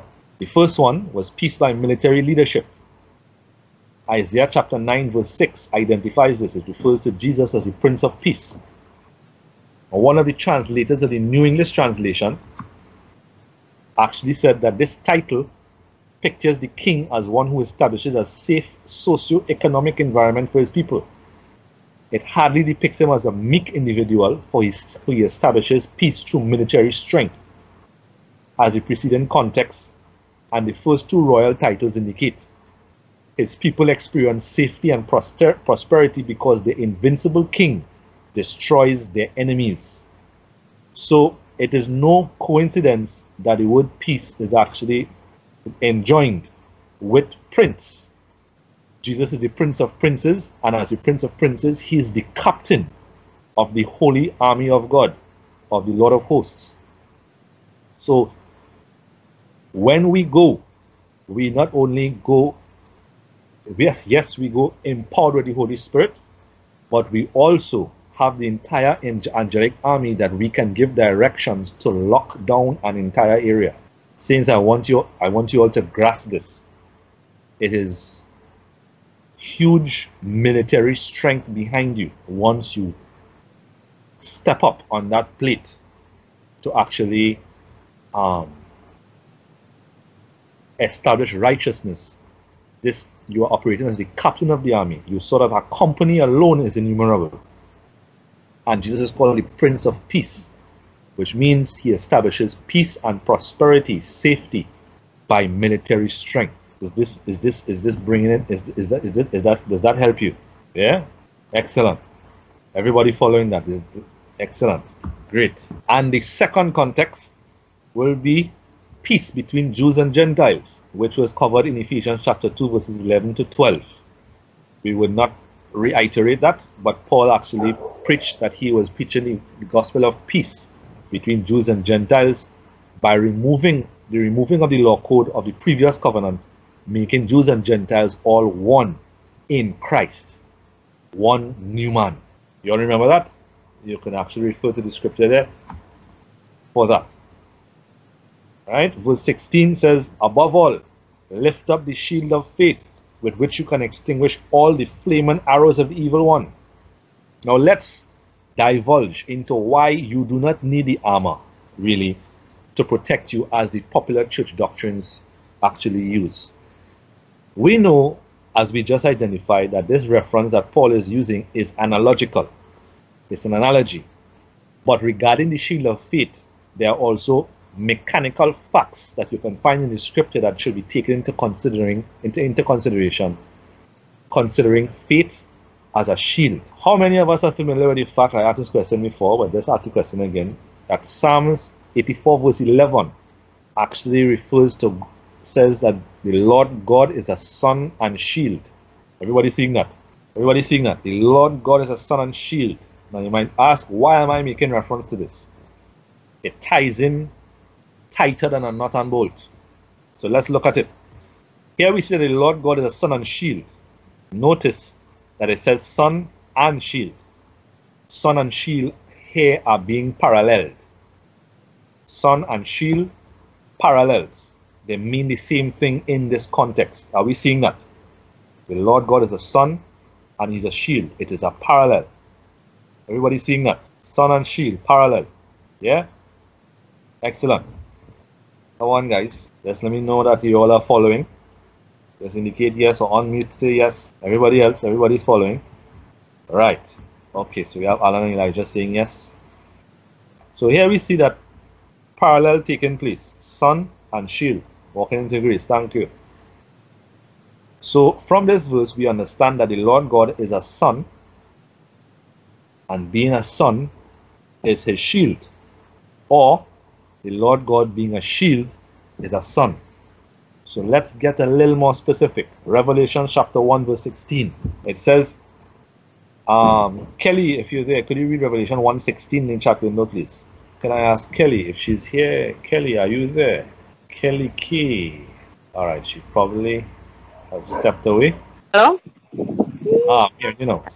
In his right hand he held the 7 stars, and from his mouth came a sharp two-edged sword of judgment, and his face, reflecting his majesty and the Shekinah glory, was like the sun shining in all its power at midday. Thank you very much. You're welcome. All right, so how many of us actually familiar with this verse? I'm sure everybody should have read through Revelation, right? That's the most sought after end time book. So, how many know that the word power in this verse is actually dunamis? That's a question again. The word power at midday is the word dunamis. Are you following that? Yeah? So, that would read, in his right hand he held 7 stars, and from his mouth came a sharp two-edged sword of judgment, and his face, reflecting his majesty and the Shekinah glory, was like the sun shining in all its dunamis. Now this is the same dunamis that means ability or miraculous power. Therefore, we see that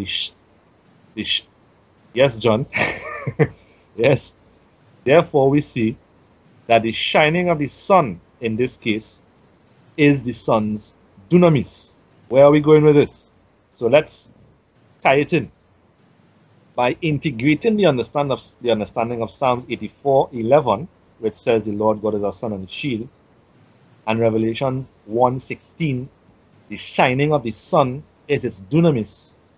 We can see that the shining light of the sun is its power, its dunamis, and the shining light of the sun in related to 84:11, Psalm 84:11, is its shield, its protective shield. Can anyone approach the sun, brothers and sisters, without being incinerated or consumed? Can anyone approach the sun without being incinerated or consumed? So, NASA will come to a quick realization, John, don't worry. Yes, Alan, in spirit, but we're actually referring to the physical sun here. Physical sun. The sun that is actually the star of our solar system. Can anyone approach the sun, even though NASA thinks they can do it, and they will come to a starting realization, exactly, you can't approach the sun without being consumed or incinerated. So isn't the rays of the sun its shield? Yes, it is, indeed. So the rays of the sun is functioning as a shield. So if Malachi chapter 4 verse 2, how many of us are familiar with the fact? We mentioned this before. Malachi 4:2 calls Jesus a son of righteousness. S-U-N. You write that in there. Son of righteousness. You all remember that? We covered that in the previous, in one of the sessions in the previous chapters. Malachi 4:2 calls Jesus a son of righteousness. Yes. Excellent. Excellent. So, likewise, the reception of the Spirit of Christ, the Holy Spirit, the Spirit of God, makes us like Father God and our elder brother Jesus Christ. Do you know that that also makes us sons and shields, like Father, like Son, made in image and likeness? Do you realize that that makes us sons and shields? Holy Spirit in us functions as the Spirit of Father, which is the Spirit of power, and the Spirit of Son and shield. I want that to settle into your minds. The Holy Spirit being the Spirit of light and the Spirit of power is our shield. So if we are a son, can unholiness or evil approach us? Come on, guys. Come on. Yes? No. Excellent. No, it cannot. Everybody following that? I know this shakes a lot of doctrine, because we are taught that in a popular church doctrine that you need angels to protect you. But actually, Father has made you self-protective by giving you his spirit. You shine like a sun in the spirit realm. And darkness cannot approach you. Just like darkness, not just like one cannot approach our physical sun, star in the sky that we call the sun, without being incinerated. So, because of the Holy Spirit in you, darkness cannot approach you. As a matter of fact, the psalm says that the enemies of the Lord melt like wax in the presence of the Lord. Anybody familiar with that? Enemies of the Lord melt like wax in the presence of the Lord. Now do you understand its context? Does that bring it into context? We are made in the image and likeness of God, much like Jesus, by his Holy Spirit. So, to lift up the shield of faith, according to Philemon 1 verse 6, that says that the communication of our faith be made effective and powerful by the acknowledging of what Jesus Christ has done in us. Then we know to lift up the shield of faith is to live in the awareness of this mechanical fact of Christ in you. Does that make sense? Kindly unmute and give your feedback on this. It should shift your paradigm. Unmute. Alan, feel free to unmute instead of writing, and just, which part, Alan? Somebody closed the door outside my window. I couldn't. What were you asking? I'm sorry. Oh, I was asking, it says to lift up the shield of faith. According to Philemon 1 verse 6, it says that the communication of your faith, or the release of your faith, is be made effective and powerful by acknowledging every good thing that Christ has done in you. So in essence, what it means is to actively walk in this understanding is to walk in the conscious awareness of it and the acknowledgement of it. So now that we have explained this as we being sons and shields, what I was asking is for anyone to unmute and express how this information helps you, because we've been taught differently. To me, I mean, we're supposed to be like Jesus. We're like little Jesuses. Exactly. If I can respectfully say that. Yeah. Yeah, so anybody else? This should shift your paradigm so that you know that you do not need angels to protect you. You need angels to actually help deliver and set those that are oppressed free. You give them directions. And Father, ministering spirits. Yes, sir. Exactly. Ministering spirits. So in Christ, we are sons and shields, just like Father. So to actually lift up the shield of faith is to simply have faith in one thing alone: Christ in you, the Holy Spirit in you. Walk in conscious awareness of Christ in you, or the Holy Spirit in you, and acknowledge this simple mechanical fact. Does that make sense? Any comments? Any feedback on that? All right, so let me just reinforce it with some scientific information here. Do you know that it's scientifically proven that the rays of the sun is electricity on a different radio frequency, which means to say it is energy, hence the generation of the sun's heat. It is electricity on a different frequency. Power, yes, John, right?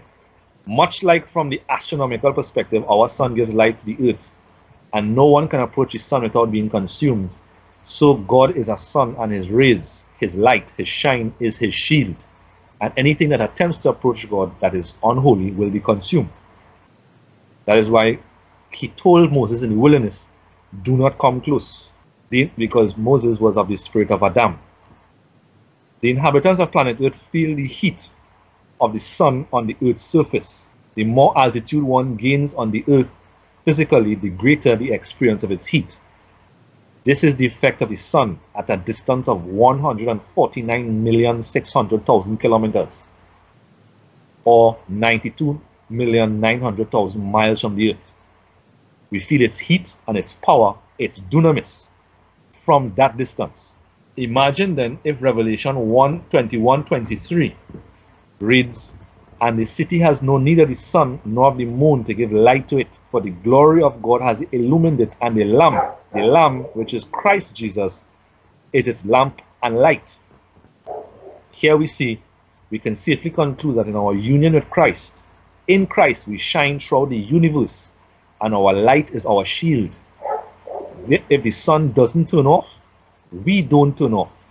The only impediment here, brothers and sisters, is not acknowledging this and having faith in it. In other words, your only impediment in experiencing this is unbelief. Does this make sense? Yeah?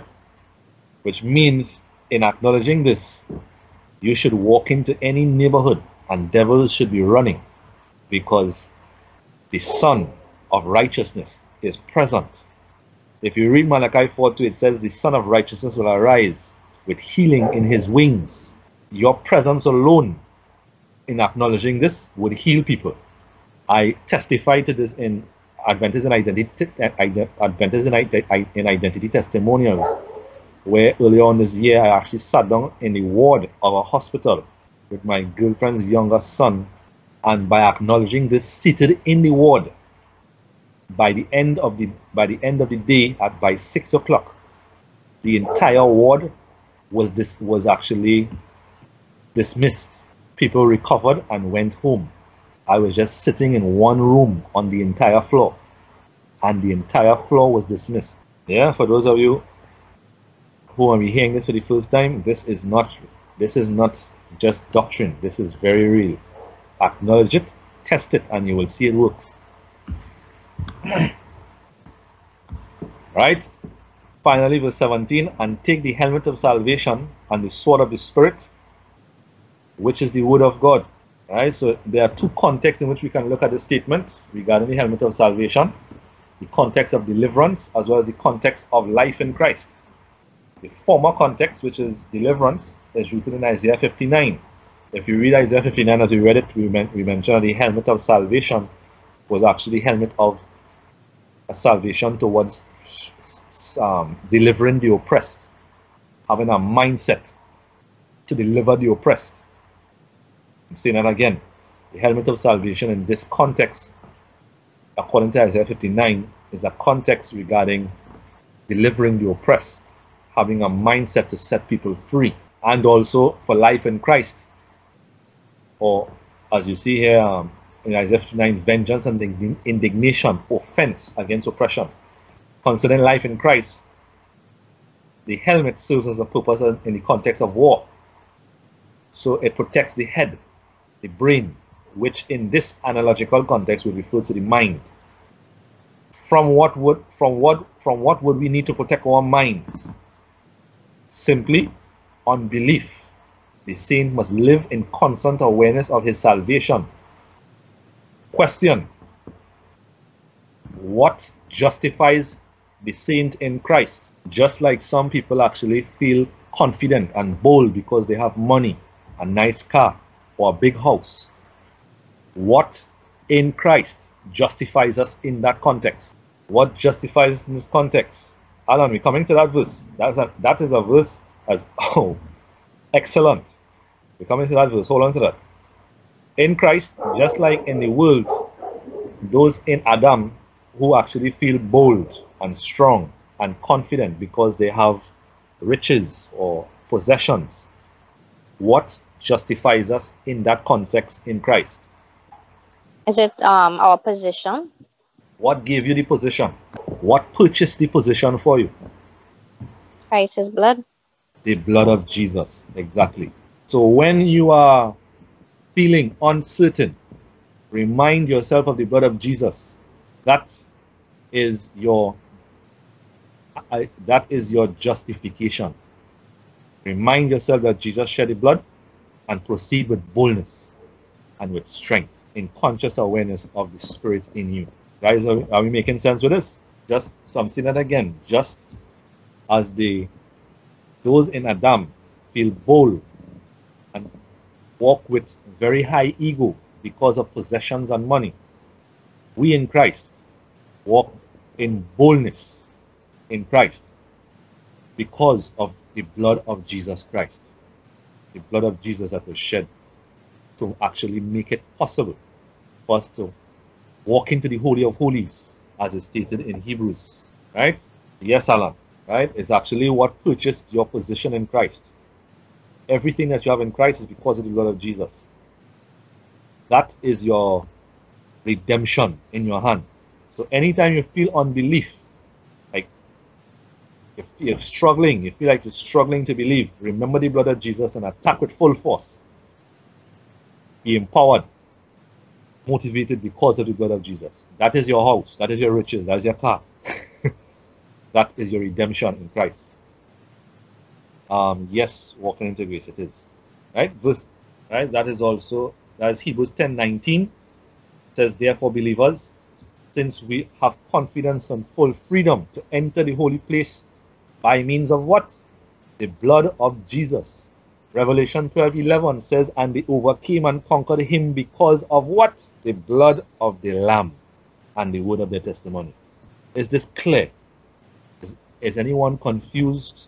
Is anyone uncertain? Double-minded at this moment? If you are, please feel free to unmute. Let's clarify it immediately. All right, lovely. Verse 18, it says, with all prayer and petition, pray with specific requests at all times, on every occasion. Wait, my bad. I skipped the sword of the Spirit. The sword of the Spirit, which is the word of God. Now the word of God, everybody is actually familiar with Jesus as the word in John chapter 1 verses 1 to 5, which is actually the Greek word logos. The word of God in Ephesians chapter 6 verse 17 is actually rhema of God. The word rhema actually means the utterance of God. For those of you who did basic identity 1, I actually identify that your new identity is Holy Spirit. It's the Spirit of Christ. So when we say sword of the Spirit, which is the word of God, which is actually you speaking, as Paul put it, as Peter put it, sorry, you speak as the oracles of God, which means to say you speak as God, you speak in the place of God. You speak as God. Does that make sense? For those of you who did identity 1, we covered that. We went through scriptures that actually show that even Peter, Paul, and Jesus, they spoke from the perspective of the Spirit of God, as the oracles of God. Alan posted Revelation 1:16, which also says the same thing in different words. It says, in his right hand he held 7 stars, and from his mouth came a sharp two-edged sword of judgment. It also says in Jesus' message to the churches, he tells them, I will come against you with the sword of my mouth. And at the end of it, he says, those who hear, let them hear what the Spirit says unto the churches, which identifies that Jesus is speaking as the Spirit of God. This is very instrumental in your walk in Christ. Your new spirit is the Spirit of Christ, it is the Spirit of God.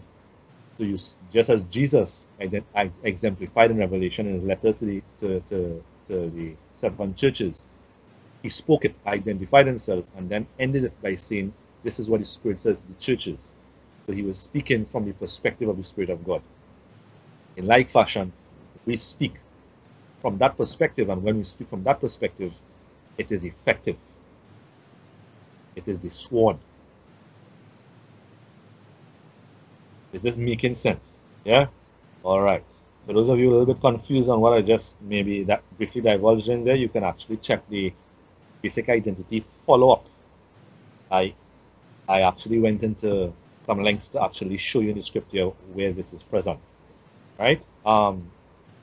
So we're going to also verse 18. It says, with all prayer and petition, pray with specific requests at all times, on every occasion and every season, in the Spirit. Here we go again. In the Spirit, or as we put it before, as the Spirit. And with this in view, stay alert with all perseverance and petition, interceding in prayer for all God's people.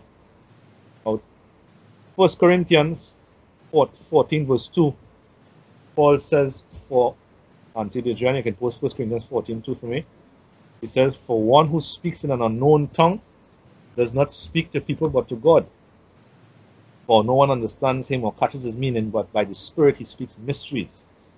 In 1 Corinthians 14, actually, Paul equates speaking in tongues as praying in the Spirit. Praying in tongues is praying in the Spirit. Everybody familiar with that? Praying in tongues is praying in the Spirit. Yes. How many of us are familiar with the fact that that is only understanding that praying in tongues is praying in the Spirit was specific? The audience of that letter were babes in Christ. So to limit tongues to praying in the Spirit is actually baby stuff. You know that statement there, rocking a little bit theology, but I'm going to show you that Jesus, we covered in the identity class, that Jesus prayed in the Spirit also, but he didn't pray in tongues. There's no record of Jesus praying in tongues per se, but he prayed in the Spirit. And that is identified in John chapter 17, verses 1 to 5, where he prayed from the perspective. Huh? So would you say then praying in tongues is like the baby steps to crawling while to walking? You know, like when an infant is learning to walk, they crawl and then they hold on. And would you say that praying in tongues then is like a stepping stone?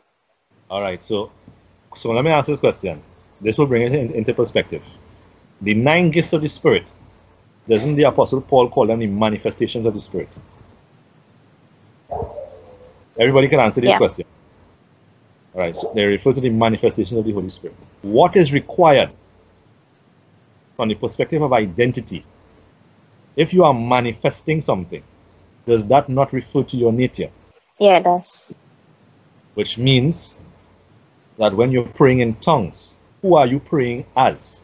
What are you praying? Holy Spirit. Exactly. So for babes in Christ who are actually now coming into Christ, they are actually struggling with their carnal mind or the carnal mindset. Jesus, being the mature saint that we are actually trying to mature and be like, in John 17 verses 1 to 5, prayed in the Spirit, but then pray in tongues. He prayed from the perspective of his Father's Spirit. And you'll notice in verse 3, my aunt just posted it there, in verse 3, he actually identified Jesus Christ in the third person. So if he identified Jesus, his soul, in the third person, who is he praying as? All right. He was praying as the Holy Spirit then. Exactly. He's praying from the perspective of the Spirit of God. That is why he says, "Now, Father, glorify me together with yourself," in verse 5, "with the glory and majesty that I had with you before the world existed." He's praying from that perspective. Is this making sense to everyone? So the praying in tongues is actually to get you started into accepting your identity. After that, you should progress from tongues into using your soul, your renewed mind, to pray from the perspective of the Spirit. This is what Paul referred to in in 1 Corinthians 14, when he said, "Tongues will cease." Do you all remember that? He was speaking to babes. They had to mature. They had to grow up. I remember that. This is Alan. Uh-huh. But I am still struggling with being able to pray in tongues. I still struggle with the infilling versus there doesn't have to be an infilling, because when I got saved, I was sealed with the Holy Spirit. I think I'm still dealing with that carnal, with the teaching that I was taught from that church I used to go to. That's just really messing me up. You know what I'm trying to say? But Alan, actually, at the end of this session, if you wish, I can take about 5 to 10 minutes, and I will clear that up and make it very clear for you. Thank you. I would have very much appreciated, brother. All right, cool. Excellent. We will do that. All right. So everybody following that? Does this make sense? Excellent. Excellent. All right. So verses 19 to 24, where this is Paul actually wrapping up. So could I ask for one more volunteer? And this brings us to the end of this session. I'll do it. No problem. So verses 19. "And pray for me, that words may be given to me when I open my mouth, to proclaim boldly the mystery of the good news of salvation, for which I am an ambassador and in chains. And pray that in proclaiming it I may speak boldly and courageously as I should. Now, so that you may know how I am and what I am doing, Tychus, the beloved brother and faithful minister in the Lord, will tell you everything. I have sent him to you for this very purpose, so that you may know how we are, and that he may comfort and encourage and strengthen your hearts. Peace be to the brothers and sisters, and love joined with faith, from God the Father and the Lord Jesus Christ. Grace be with all who love our Lord Jesus Christ with undying and incorruptible love. Thank you very much. Blessings. You're welcome. All right. So that now brings us to the end of the Ephesians series and study. Is our awesome Sister Diana available to read it, the last chapter in the Message translation? Ephesians 6:1. Children, do what your parents tell you. This is only right. Honor your father and mother is the first commandment that has a promise attached to it, namely, so you will live well and have a long life. Fathers, don't exasperate your children by coming down hard on them. Take them by the hand and lead them in the way of the master. Servants, respectfully obey your earthly masters, but always with an eye to obeying the real master, Christ. Don't just do what you have to do to get by, but work heartily as Christ's servants do, doing what God wants you to do. And that no matter who happens to be giving the orders, you're really serving God. Good work will get you good pay from the master, regardless of whether you are slave or free. Masters, it's the same with you. No abuse, please, and no threats. You and your servants are both under the same master in heaven. He makes no distinction between you and them.